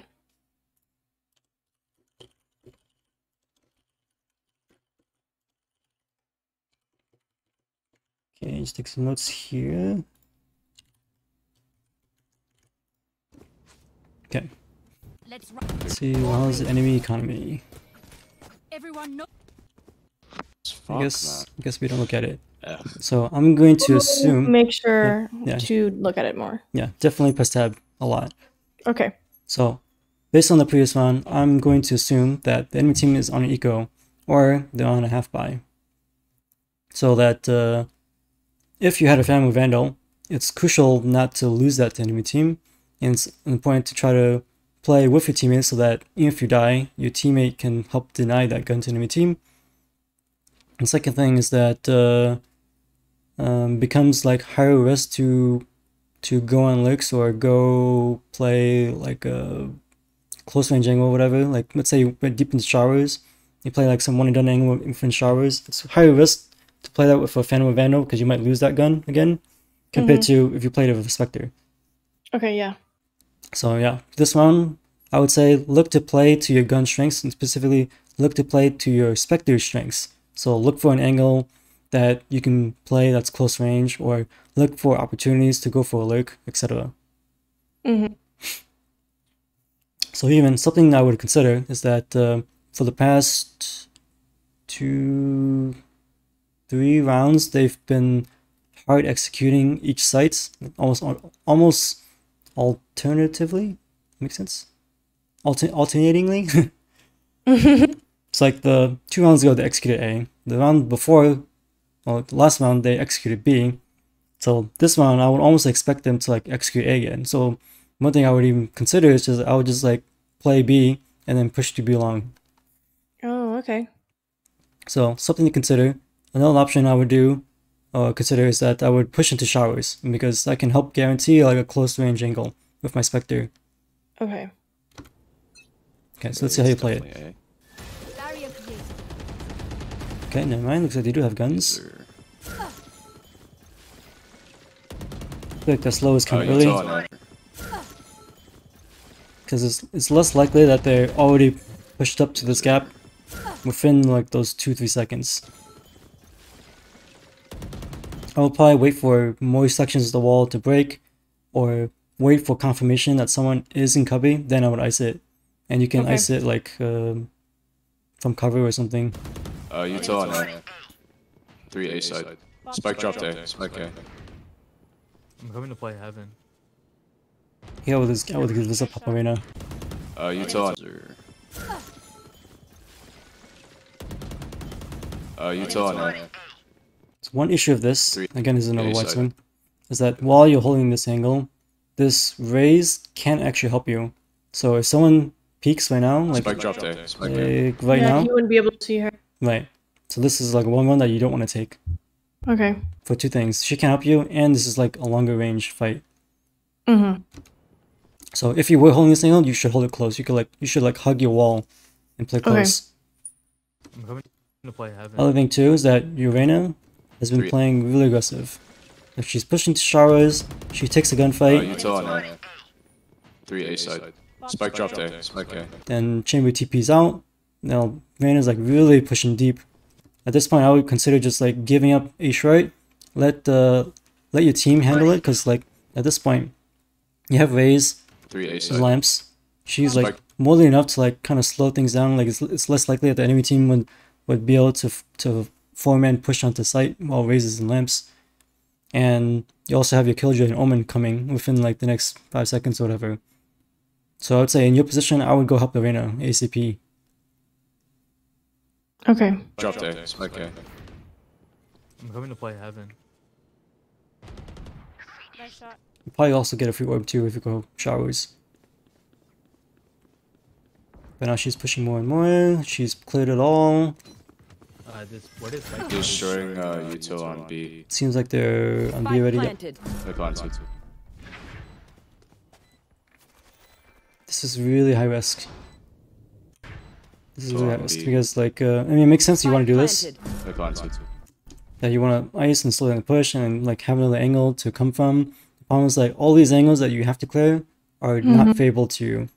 Like these are all like long range angles, like from the side to TP Spike planted. They're planted. to hookah is like too long of a fight that you want to take with a Spectre. And then like Right. from B short to bottom of B short is like too long, right? So that's what I mean by risk. But somehow it pays off because the enemy team is not playing inside hookah or any of these angles for some reason. No charges left. But here I would just wait. Okay. I would wait. You should also clear like below you first before you jump out. But I would wait inside hookah because most likely there should be people on site, and then you'll have like a really strong angle if they try to fall back. Same thing with like cubby. If someone's in cubby, then they're like pinched between your team pushing for CT spawn and you standing in hookah, so that they can't really go anywhere. No charge. Second thing is that you're peeking like really early. You're like you want to like drop down, but by dropping down now you're exposed to elbow, right? In this situation right here, you could find yourself in a gunfight, and it's gonna be extremely hard for you to win it because you have a Spectre, and your team's too far behind to help you. So basically, all these signs point to wait into hookah until like some signs point to it's a good time to drop or a good time to push.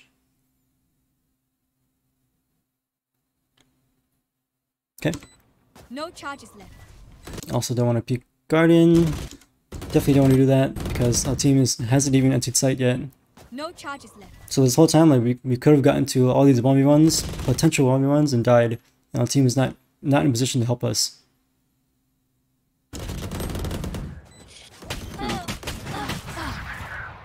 Yeah, I see what you mean. So yeah, you died from Guardian, and then like even if you were facing the right direction to take the 1v1, like nobody. I wouldn't have won that. You like even if you like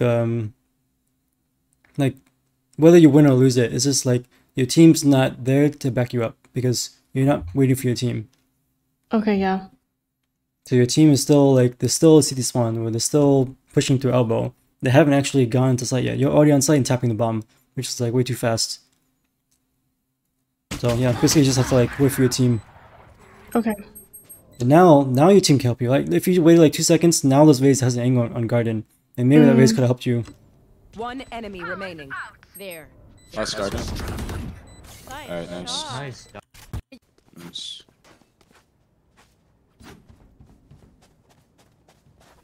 I really like this map because there's no mid. You either have to go A or B. Yeah, there's no like cheeky spots you can play, you know, and straightforward.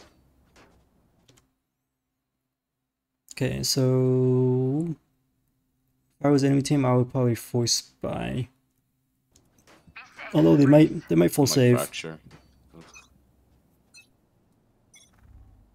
I probably expect a full To spy. A. Short. Cover going out.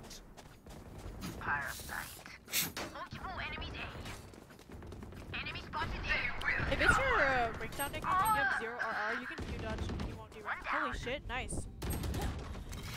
Chamber short as well. That wasn't look that nice. Don't want to pursue this. But everyone Don't else push did. hookah. I mean, don't push lamps. One enemy remaining. Oh, really good crosshair placement. Sure. Check the ice, put the wall. Oh, okay, now much TPs. Don't chase that. With your omen. Wait, let's stick together, yeah. Yeah, I don't want to take TP. Just stay together. Actually, shoot that up. Shoot up. Okay, omen has up. So as well.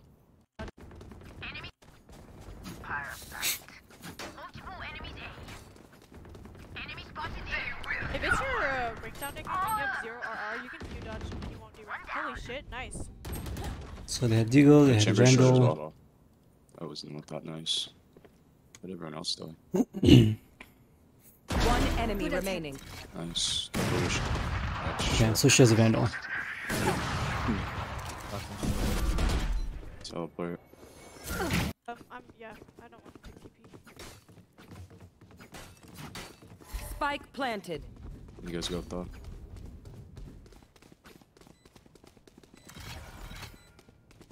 I'll go elbow. And I can play off of you, wherever she is. Oh, don't. Pick Oh, too this is early. so embarrassing. Picking too early. Alright. So while you're standing here, you're peeking this is fine because like your omen's with you, like completely with you, you're peeking together. It's just that here, be careful about peeking into sites. Make sure you don't peek too early so that your omen can still be able to trade you, right? Mm-hmm. So like say if you find yourself in a fight, like say if Elbow. you peek the right side of tube, like right here, right? Be careful about committing to this because your omen is not ready to help you. Or even if he was, it's hard for him to peek at the same time without like lining up with you. Right, so when you're picking these angles, you just want to like just peek for information. We just want to just jiggle, see, hey Jet, you're there, Jet, you're there, etc. And then gain information that she's there or not there. Okay. And then become really careful about from here, because like right here, you're both together, like based on like look at the minimap, like see how close the omen is, like his circle is like overlapping your circle, so you're both like basically right next to each other, which is good. That's what you want. But as you're like pushing in, now it's like the gap goes bigger, goes wider. Now it's really wide. Now it's really wide, right? Now like if you find yourself in a good fight here, like you start peeking hookah, right? There's no way the omen can help you. Absolutely no way, because okay. he's too far away. Where you find yourself in a gunfight and then the omen can't trade you out. This next part is embarrassing. I remember what happened. Your gun out. Oh yeah, Last we do player that. standing. I'm sorry, I threw that. I didn't have my gun out. This omen should have smoked as well. I was also jumping. Wherever she is.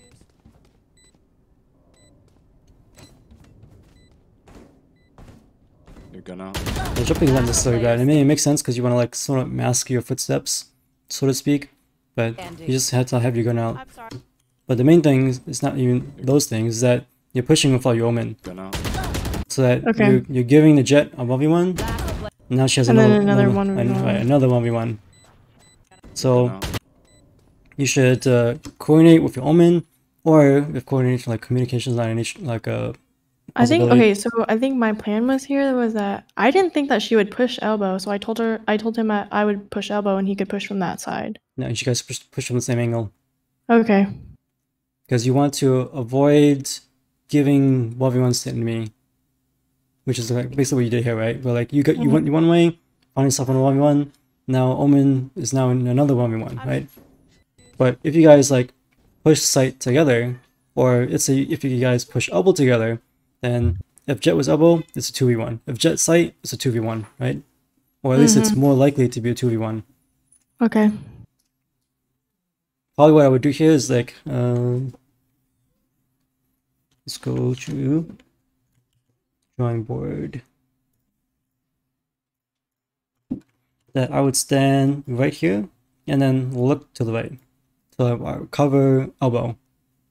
Because the only thing to concern about is like if Jet like pushes through, this is CT, which is like unlikely. But basically what I'd be looking to do, stand here, watch elbow, cover elbow, and then look at, or like tell Omen, hey, drop your smokes right now. Like you can smoke hookah, you can smoke B garden, you can smoke elbow, whatever. Like use your utility, then you guys entry onto site. Okay. Even another option, you might even consider just like using a wall to help isolate angles.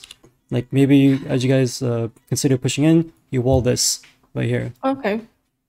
So that you can sort of like clear the tube, clear the cubby, clear parts of garden, and then you wrap around, and then you worry about the right side of the site, etc. To help isolate. Okay.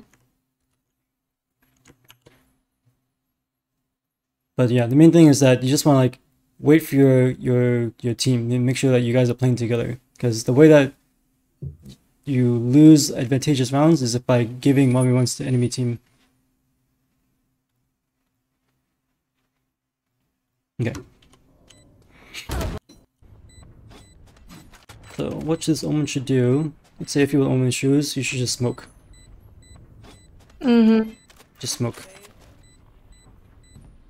Smoke, and then you can think about, oh, should I tap it? Should I save? Whatever. But like this smoke utility is being completely wasted. Oh my god, my turn.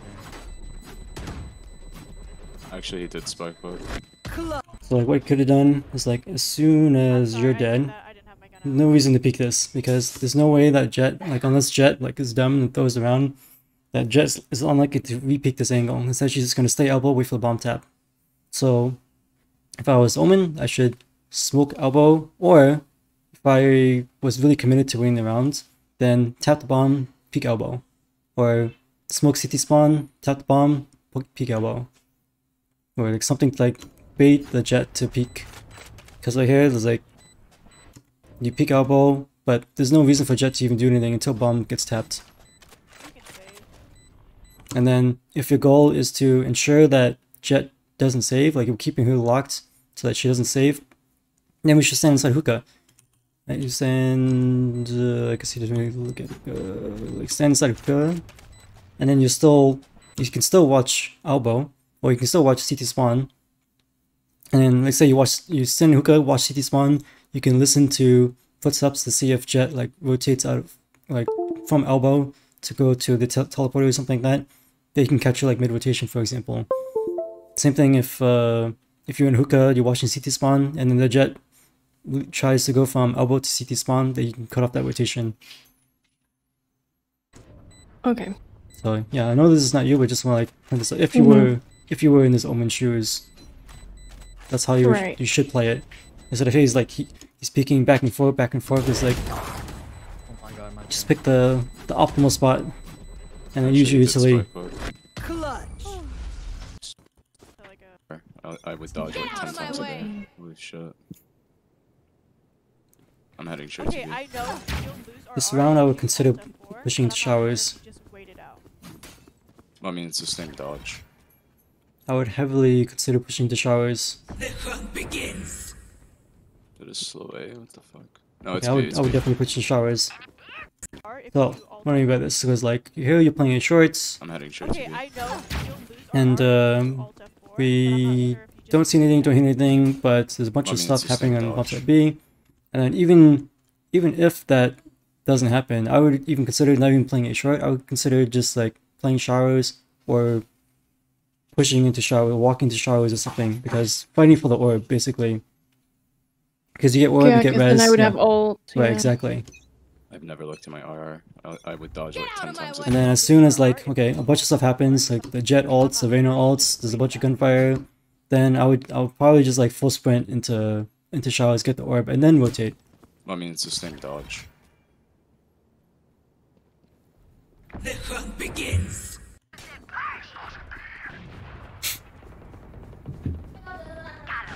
Nice, nice, nice.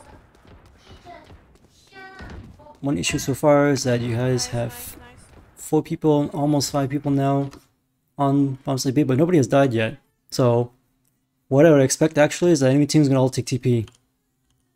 So what I would do actually, if you find yourself in a situation like this, is that I would walk toward showers or walk to get outside of the teleporter, so that if someone does take teleporter, you're sitting outside of it, or you're sitting T-spawn or whatever, you catch them off guard. So like you rotating all the way to B, you have much less value because all your teammates are still alive. There's not really much for you to do. Enemy spotted B. Reloading. Luckily these smokes are really bad, so this actually helps you isolate angles. Help you raise, One help you enemy Reyna. remaining. Here, back up. Here. Healing. Your tactics failed. Good kill. Match point. Already going. Let's go. Let's show them out. Yeah, so they're I'll super let's low show them out. on eco. Okay, watch this head tap. On who? On anyone. Alarm bot out. Placing swarm grenade. Don't fucking block me. Be careful with peekness if chamber You ults. want to play? Yep, Let's there it is. play. Probably don't want to peek this because he's gonna have up. Prepare for hellfire. Okay, I will play aggressive as soon as possible. Which side? I would push A short. What the fuck? Do you understand why? What Why? Nope. B. do you mean? Say again? Like, no one is B right now. Yeah, but the thing is that your Omen is a T-spawn. So what I would expect is that someone is gonna hang back to fight this Omen. So what I'm like thinking is that as this Omen is like going from T-spawn to B, that he's gonna find himself alone, like a 1v1. So that's why I'm thinking, like, automatically I want to push A short to help our Omen, to regroup our Omen, and we can push together. Okay. So that if he finds himself in a 1v1, we can trade him out. Or you find yourself in a 1v1, he trades you out. For hellfire. So that's why I'm thinking that Which side? just push A short right now and get a flank. And then meanwhile, also too, that we have 2 and okay, so it's just 2 people coming from CT spawn already. So another bullet point is that, well, like a rule of thumb is that in general you want to take advantage of as many angles as possible. And it looks like this is what your raise is trying to do, because your raise boom bots into teleporter and then takes teleporter, presumably. Spike planted. Or maybe not push you like super late for some reason. There's one holding teleporter. Okay, that's why she didn't take TP, because someone's in TP. But she had the right idea that your team wants to take advantage of as many angles as possible, and like it's a lot easier to retake a site when you have more and more angles. Like more and more angles that the enemy team has to worry about, right? So for example, if you're an enemy team, you're holding bomb site B, you have to worry about CT spawn, you have to worry about elbow, you have to worry about hookah, you have to worry about B long, right? There's so many angles that your team has to worry about.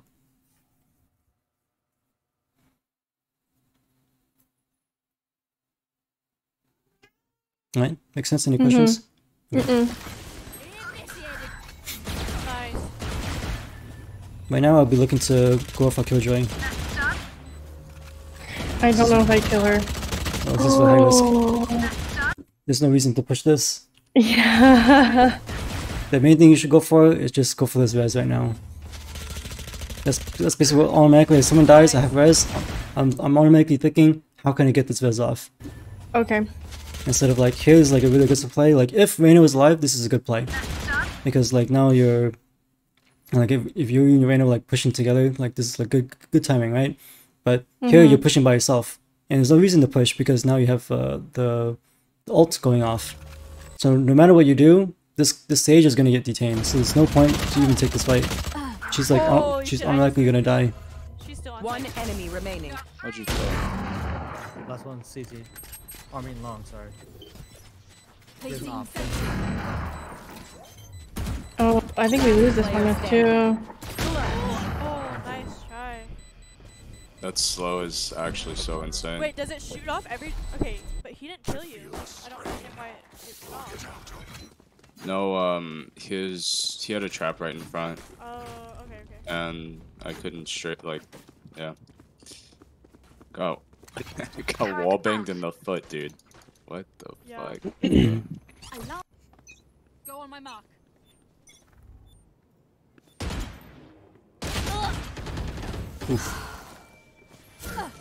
Pushing you to kills right. They haven't pushed in yet. Peek you right now. All in res. It's B, guys. Your duty is not over. I'm so stingy with my wall, I've noticed. Like, I won't wall when I res. Yeah, And right there, you could actually be safe. Like, with be stingy with it, because, like, at the start, I'm automatically thinking I want to wall and res. But then, a couple seconds later, I'll Killjoy, look at the minimap, I'll Killjoy peeks A short. So now A short is clear. While she's watching A short, I can res safely. It's B, guys. Which is what you do here. Your duty is not over. So, Spike yeah, planted. basically just paying attention to minimap, pay attention to, like, awareness. Yeah, that's why I didn't. Well. Don't fully rotate until they actually push in. Watch Trent is going to peek a little bit too early. Last player standing. That's How? you go B. No.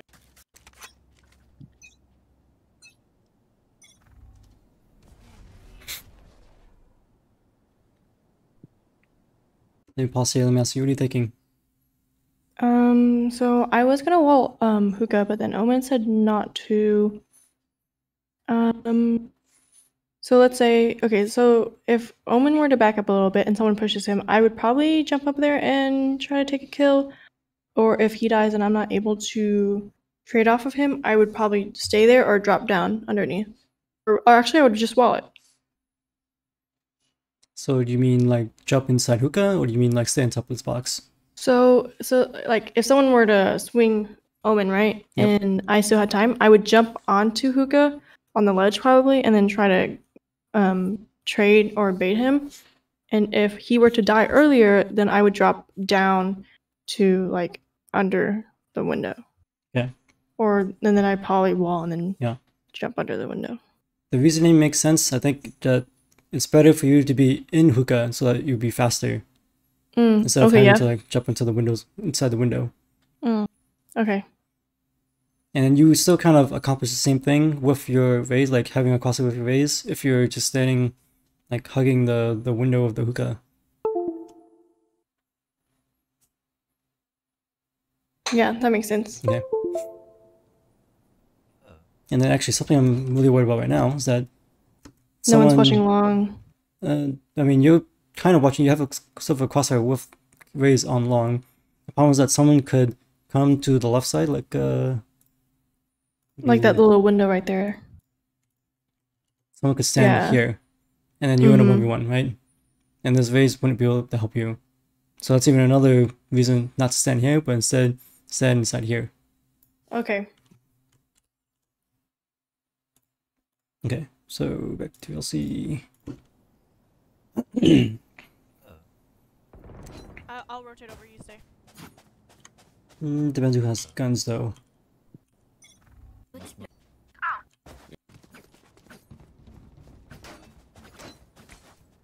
Nah, you go B again.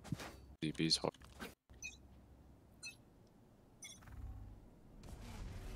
Okay, I guess it's hard to say, but if Omen has the better gun, I would tell him to rotate while we stay here with the and hold hookah because we have a Spectre.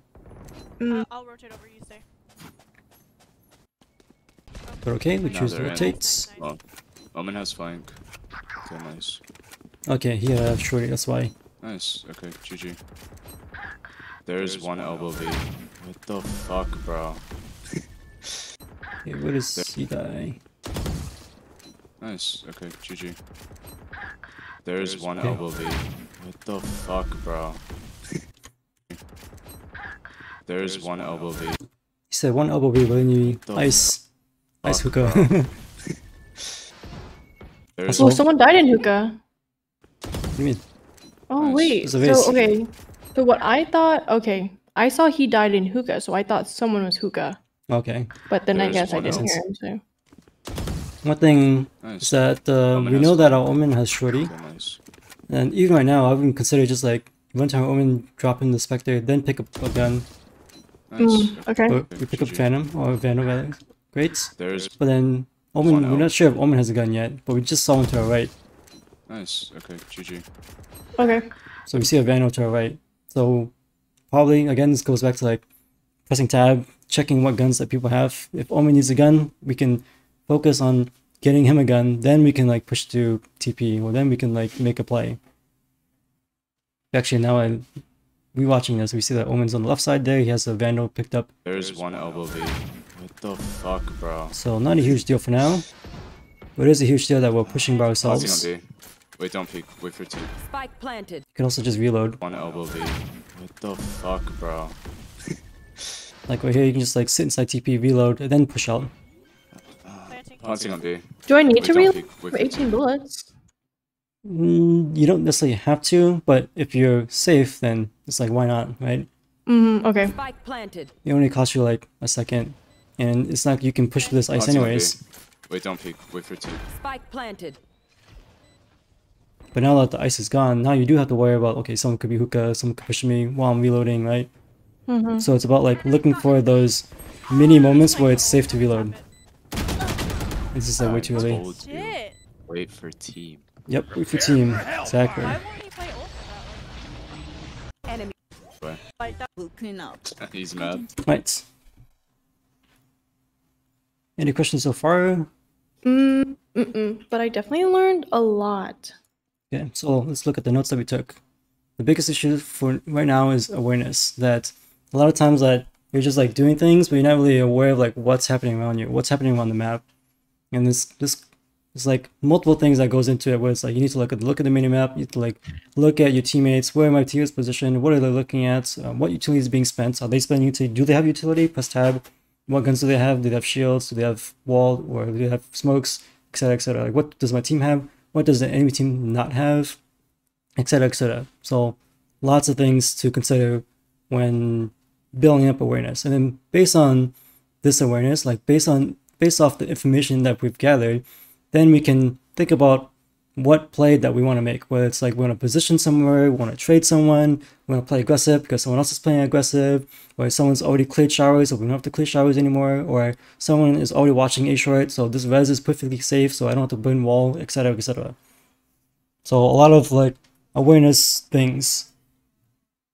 Okay, so second bullet point is play to gun strengths. That many times you play with Spectre, which is not necessarily bad, even though you can like buy a real gun, but you take like too many like mid to long range fights that you don't want to take with a Spectre, right? Instead, you want to lurk more. You want to play more close range angles. You want to play to like the Spectre strengths, but like you can move fast, or you can spray things down at close range, right? Try to take those types of duels or take those types of engagements instead of other engagements. Like it's like you're peeking like a short to heaven with a Spectre, where there's no way that you're gonna win that against anybody unless like you completely outplay them. And then not just about like engagements, but like the Spectre, you move faster, right? So that leans more toward like, oh, I want to lurk because I can look really fast with a Spectre compared to if I had a Phantom or if I had an Op, then I really don't want to lurk because like Op is like so heavy, I move so slow, or I have an Odin, I move so slow with an Odin, I can't really lurk, I don't want to lurk. But if I have a Spectre, yeah, I should be looking for opportunities where I can lurk. Okay, so third bullet point, set up crosshairs for your team. There's many situations where like you just kind of like, you play like some default position that you default to every time that for like post plant, but you don't really think about like, where is my team positioned and how can I play off my teammates? So there's like one round where like you guys execute onto a site, and then you miss opportunities to crossfire with your Killjoy. You miss opportunities to crossfire with your Omen, and then you can like goes back to like playing to your gun strength, but you can like play close range angles with your Spectre, or play close range inside lamps with your Spectre, and set up a crossfire your team. So you get like huge value, right? Now like you and your Omen or you and your Killage can like lock down an angle like super easily and super hard. So yeah, crossfire is really strong. Try to abuse them as much as possible. Press tab as much as possible to figure out how we should play rounds. So finding out like what guns your team has, finding out what guns your team doesn't have, or what the enemy team has or doesn't have, or if your enemy team has money or doesn't have money, right? Like what loadout your team has versus what loadout the enemy team has, like should dictate how you should play this round. Well, like if the enemy team is like on a full save, you want to play safer. You want to make sure that you don't give up any guns. That if they have classics, make sure you don't give them a Phantom. Make sure you don't give them a Vandal, right? That would be really bad. Where it's only a round that was like really winnable. Where like if you guys just play together, like you guys can most likely just 5-man execute a site and just play together, and then you just take the site because like Phantom and Vandal would just be classics, right? Then making sure that you don't give up guns. Make sure you try to play like long range angles. So again, playing to your gun strengths.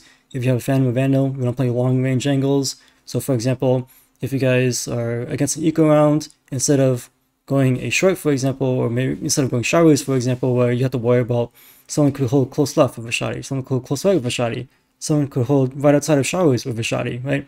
Instead of worrying about all that, how about we just go be long, where like it's a super long range angle. The only close range angle to worry about is really just Guardian, which we can easily isolate. And then the only real like close range angle to worry about after that is like close lefts, like between Guardian and Elbow, right? But like those are like more so like one and done angles instead of like angles that where the enemy could potentially get out of. Like let's say for example like lamps, for example, right? So like if we have a Phantom Vandal and we're pushing into A, then we don't want to go deep into lamps because someone could be there with a shotty, and then they could kill us and then back off, and we won't be able to trade them out, right? They'd be able to escape. So this all wraps around to press tab more often so that we know that what loadouts our team has versus what loadout, well, what likely loadout that the enemy team has, so that we can figure out how we should play this round. Whether we should go A, we should go B, we should go somewhere that's long range, we should take advantage of our Phantom, or Vandal, or Op, or whatever. Okay, so next bullet point, timing. Timing is actually should probably be a lot higher, because like too many times like you're pushing in by yourself basically. You're always like half the time you're pushing, and maybe this is because like you're not aware of like what's happening around you. Like you're not aware that your team is still CT spawn, or you're not aware that your team is still rotating, and even though like you're on site, you're like, oh, I wanna clear the site, I want to check this, I want to check that, I want to ice this thing, I want to tap bomb, I want to do all these things. But all these things are like really risky because like you're by yourself, you have to like clear all these angles by yourself. But it could be a lot easier if you waited for a teammate to catch up to you, you waited for a teammate to rotate and help you, right? Or maybe it could be a coordination or communication thing. Like it could be easy, like, hey, Omen, flash me, hey, Reyna, flash me, then okay, then I can peek, right? Then even though I'm peeking like by myself, somewhat kind of by myself, I'm still peeking with an Omen flash, or I'm peeking with a Reyna flash, or I'm peeking with some Omen smokes to cover some angles, right? An example like where, let's see where that round was. You know, like here, for example, right? This round. Now your team is CT spawn, we're in hookah, and like, oh, I wanna drop down, I wanna clear this thing, I wanna clear that, I wanna tap bomb, right? Imagine if we asked our Omen, hey, Omen, flash elbow. Well, not flash elbow, sorry. Smoke elbow. Or like, hey, Omen, smoke Guardian, right? Now, imagine if those two angles were smoked, and we drop down, we can keep our crosshair focused on left. We'll keep our crosshair focused on right. Instead of we drop down, now we have to clear like so many angles. Meanwhile, somebody could still be sight, like someone could be tube, left or right, right? No charges left.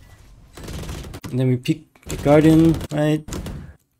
So like, don't be afraid to like ask for utility, like ask for smokes, ask for flashes, whatever, to help you.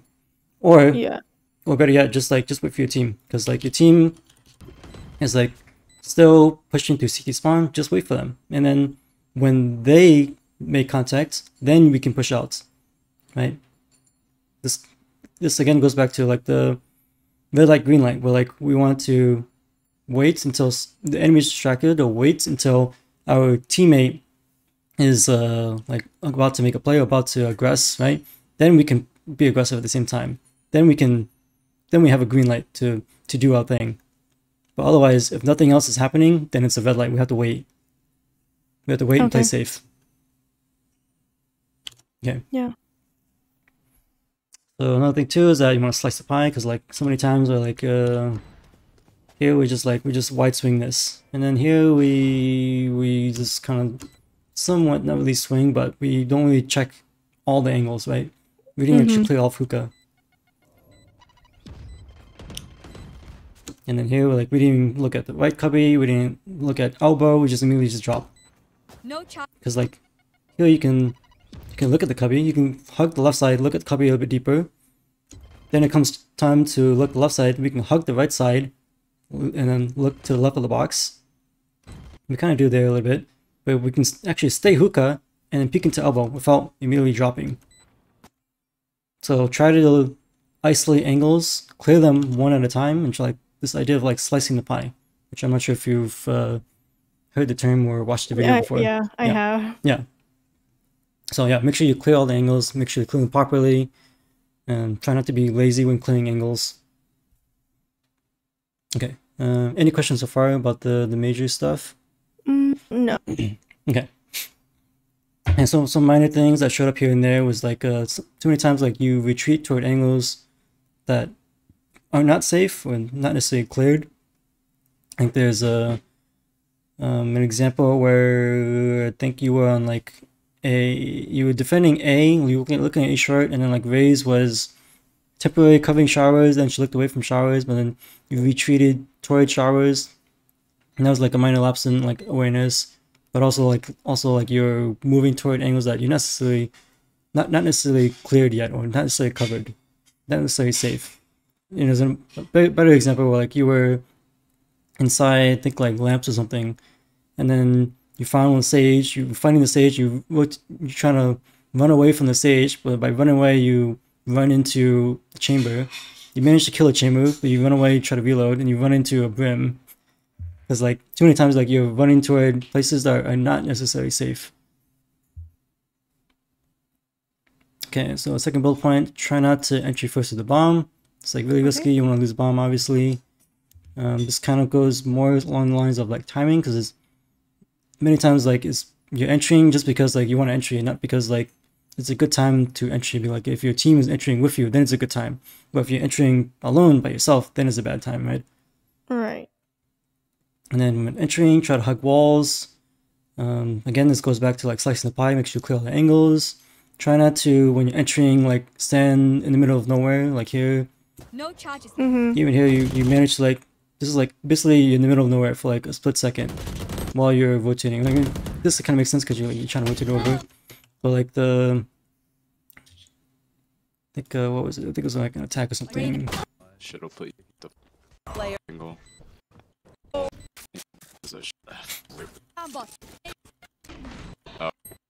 good. No, maybe not. This Okay. one? Here we're in like middle of nowhere, right? And we're exposed to so many angles. So when we're entering, we want to try to like leapfrog off of our teammates. So set up a leapfrog where like we go in first, and let's say we go in first, and then we hug to our left, which is like what you kind of headed toward. You headed to the left. It's good. You just have to stay there with your teammate to push out. Then you can push together with them. So when entering, try to hug walls. Try to avoid being standing here. Where like the only way for you to escape this situation is if you kill this brim and you kill this chamber, and you hope to God that no one is behind you, and you hope that no one's peeking from hookah, right? You expose you expose it too many angles at the same time. So yeah, entering or just in general, like almost all the time, you should be trying to hug walls. And this goes to like when you're entering, like say you're pushing into hookah, for example, hug the left side, clear the rights, then hug the right side, clear the left, right? So hug walls all the time. When you enter, the goal is to try to gain map control and avoid blocking your teammates. So we talked about like trying not to stand directly in line of sight of your teammates so that your teammates can shoot freely, and the enemy team, if they shoot at one person, they don't accidentally hit multiple people. Okay, fourth bullet point, try to default more often.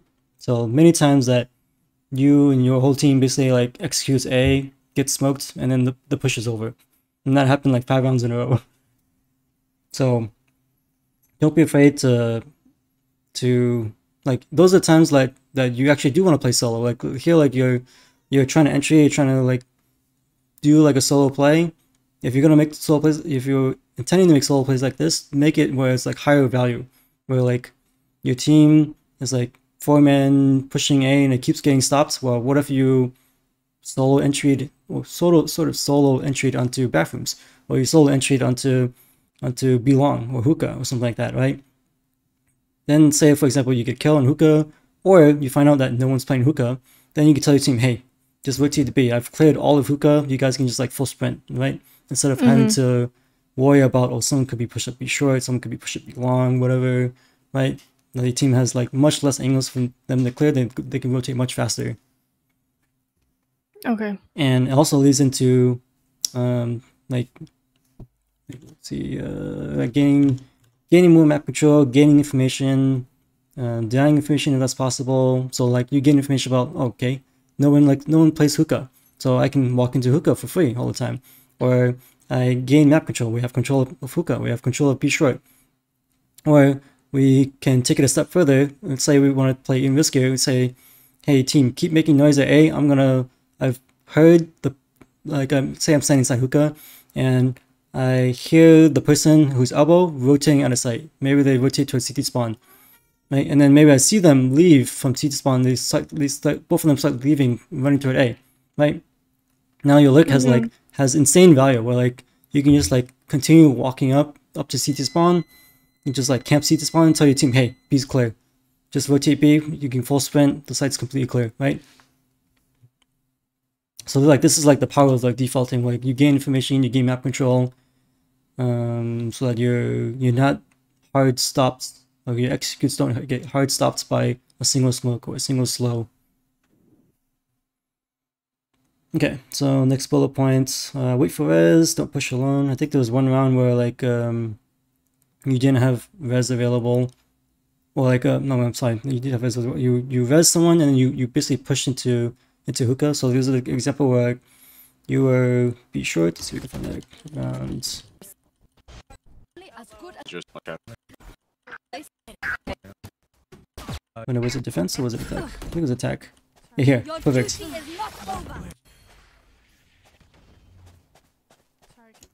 Meanwhile, you're peeking all these angles, you expose all these angles, and then you push into hookah. But this Vayna is still like in this res animation. She can't actually help you yet. Okay, and now she can help us, kind of. She's reloading. Be careful, don't push in yet. Okay, so actually we don't drop in. Yeah, but like here, like we're pushing after this res, but we should just wait like 2 seconds. It's like we don't know if someone's hookah, they could peek us and then get 2 kills off of this. Yeah, so wait for res, don't push alone. Avoid wide swinging angles all the time. Try to peek for information more, and then you can do a committed peek later with your team, or with a wide swing, or with a crouch, etc. So differences with peeks, where like there's some peeks where you just like say you peek normally, right? You just slice the pie, that's a normal peek, where you just isolate this to become a 1v1. Some other peeks where you know, like the wide peek, where like people like low rank players, like they wide peek all the time because they don't understand like how to peek properly, and you want to avoid like wide peeking. And other types of peeks are like information peeks, like say you shoulder peek, you jiggle peek, or you jump peek, right? Those 3 types are all specifically for information because you're not committed to that gunfight, or you're not committed to this peek. And this is where you would want to do that. Where like say you res this, and then you just want to gain information if someone is on this box. Or you want to gain information if someone's to the left of hookah. So that therefore, instead of like wide swinging into here, you should just shoulder peek this and see, hey, is someone on this box? No, okay, great. And hug the right wall, check the left, shoulder peek or jiggle peek. Hey, someone to the left? No, great. Then res is safe, right? Those kinds of things. So don't always think that you have to like wide swing everywhere, and don't even think that you have to even peek normally everywhere. Sometimes that you want to play committed versus not committed, right? Another example is like on attack. Yeah. And then it's like you and Killjoy. Down B. Oh my gosh. Okay, maybe it's the next round. What was the next round? Okay, maybe not. Okay, there's some round where you doing Killjoy, right? Brain.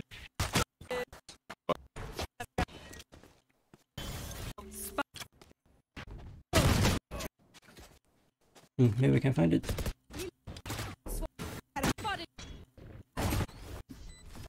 Tried. What? Grenade out.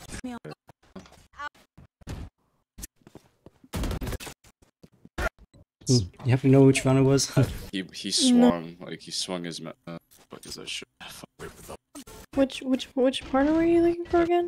So when you guys executed B, you planned the bomb at B, Attack. and then you were smoked out, and then you were considering whether to push to the smoke or not, and then you said you wanted to spray through it. Oh, and spray through it? Oh, okay. Oh, here we go. Got it. Yeah, that one. Okay, so in this situation, right? Like imagine if you weren't in garden or this wasn't smoked out, whatever, and you have the option of peeking, right? So what you want to do is that you want to peek for information to, well, even before this actually. Enemy remaining. Nice job. Like right here. Because we don't know where the last person is, and we want to, if possible, safely as possible, gain information about where the enemy is. Therefore, we should try to jiggle peek or shoulder peek or something, jump peek, whatever, just to gain information. So imagine if this wasn't smoked, we could, in theory, jiggle this corner so that we can peek sights. Maybe peek right side of tube, maybe peek left side, or something like that, right? Peek sights. But we don't want to commit to a gunfight until our Killjoy is ready. So our Killjoy is like in B-Shore right now.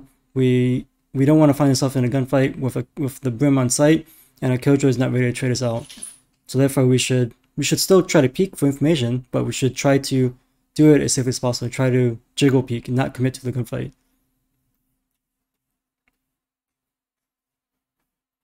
Okay, another example might be, instead of peeking, it might be an angle that we choose to hold. So let me bring up a map, for example.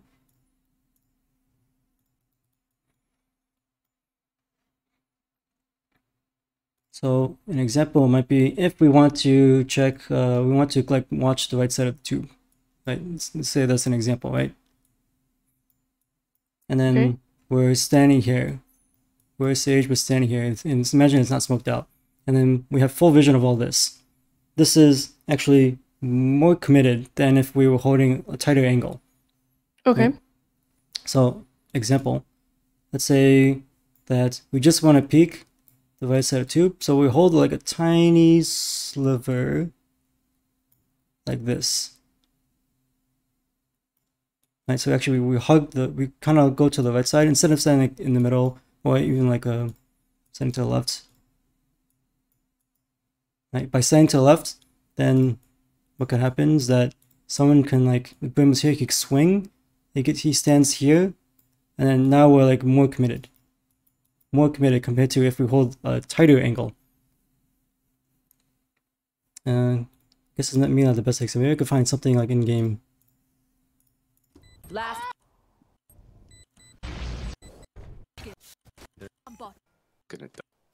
I don't think there's another time that I actually hold long like that. Okay, so here's an example. Here's an example, we're holding an angle, and it's more committed. It's more committed than it needs to be. He's gonna die. Compare this to the very beginning of it. Shorty, bro. I could just hold a tighter angle. Oh, crap. Fucking shorty, bro. Imagine if you held the angle like this. Right, so you have a tiny sliver. whereas like you're completely not committed to this gunfight. If someone swings out, they swing out, whatever, and then they swing past your crosshair,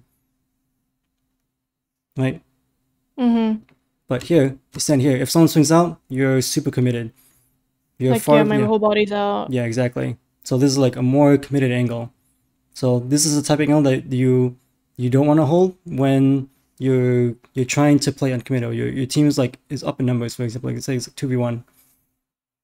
Because again, you don't want to give 1v1s, right? You want to force 2v1s to happen. Okay, yeah. Okay.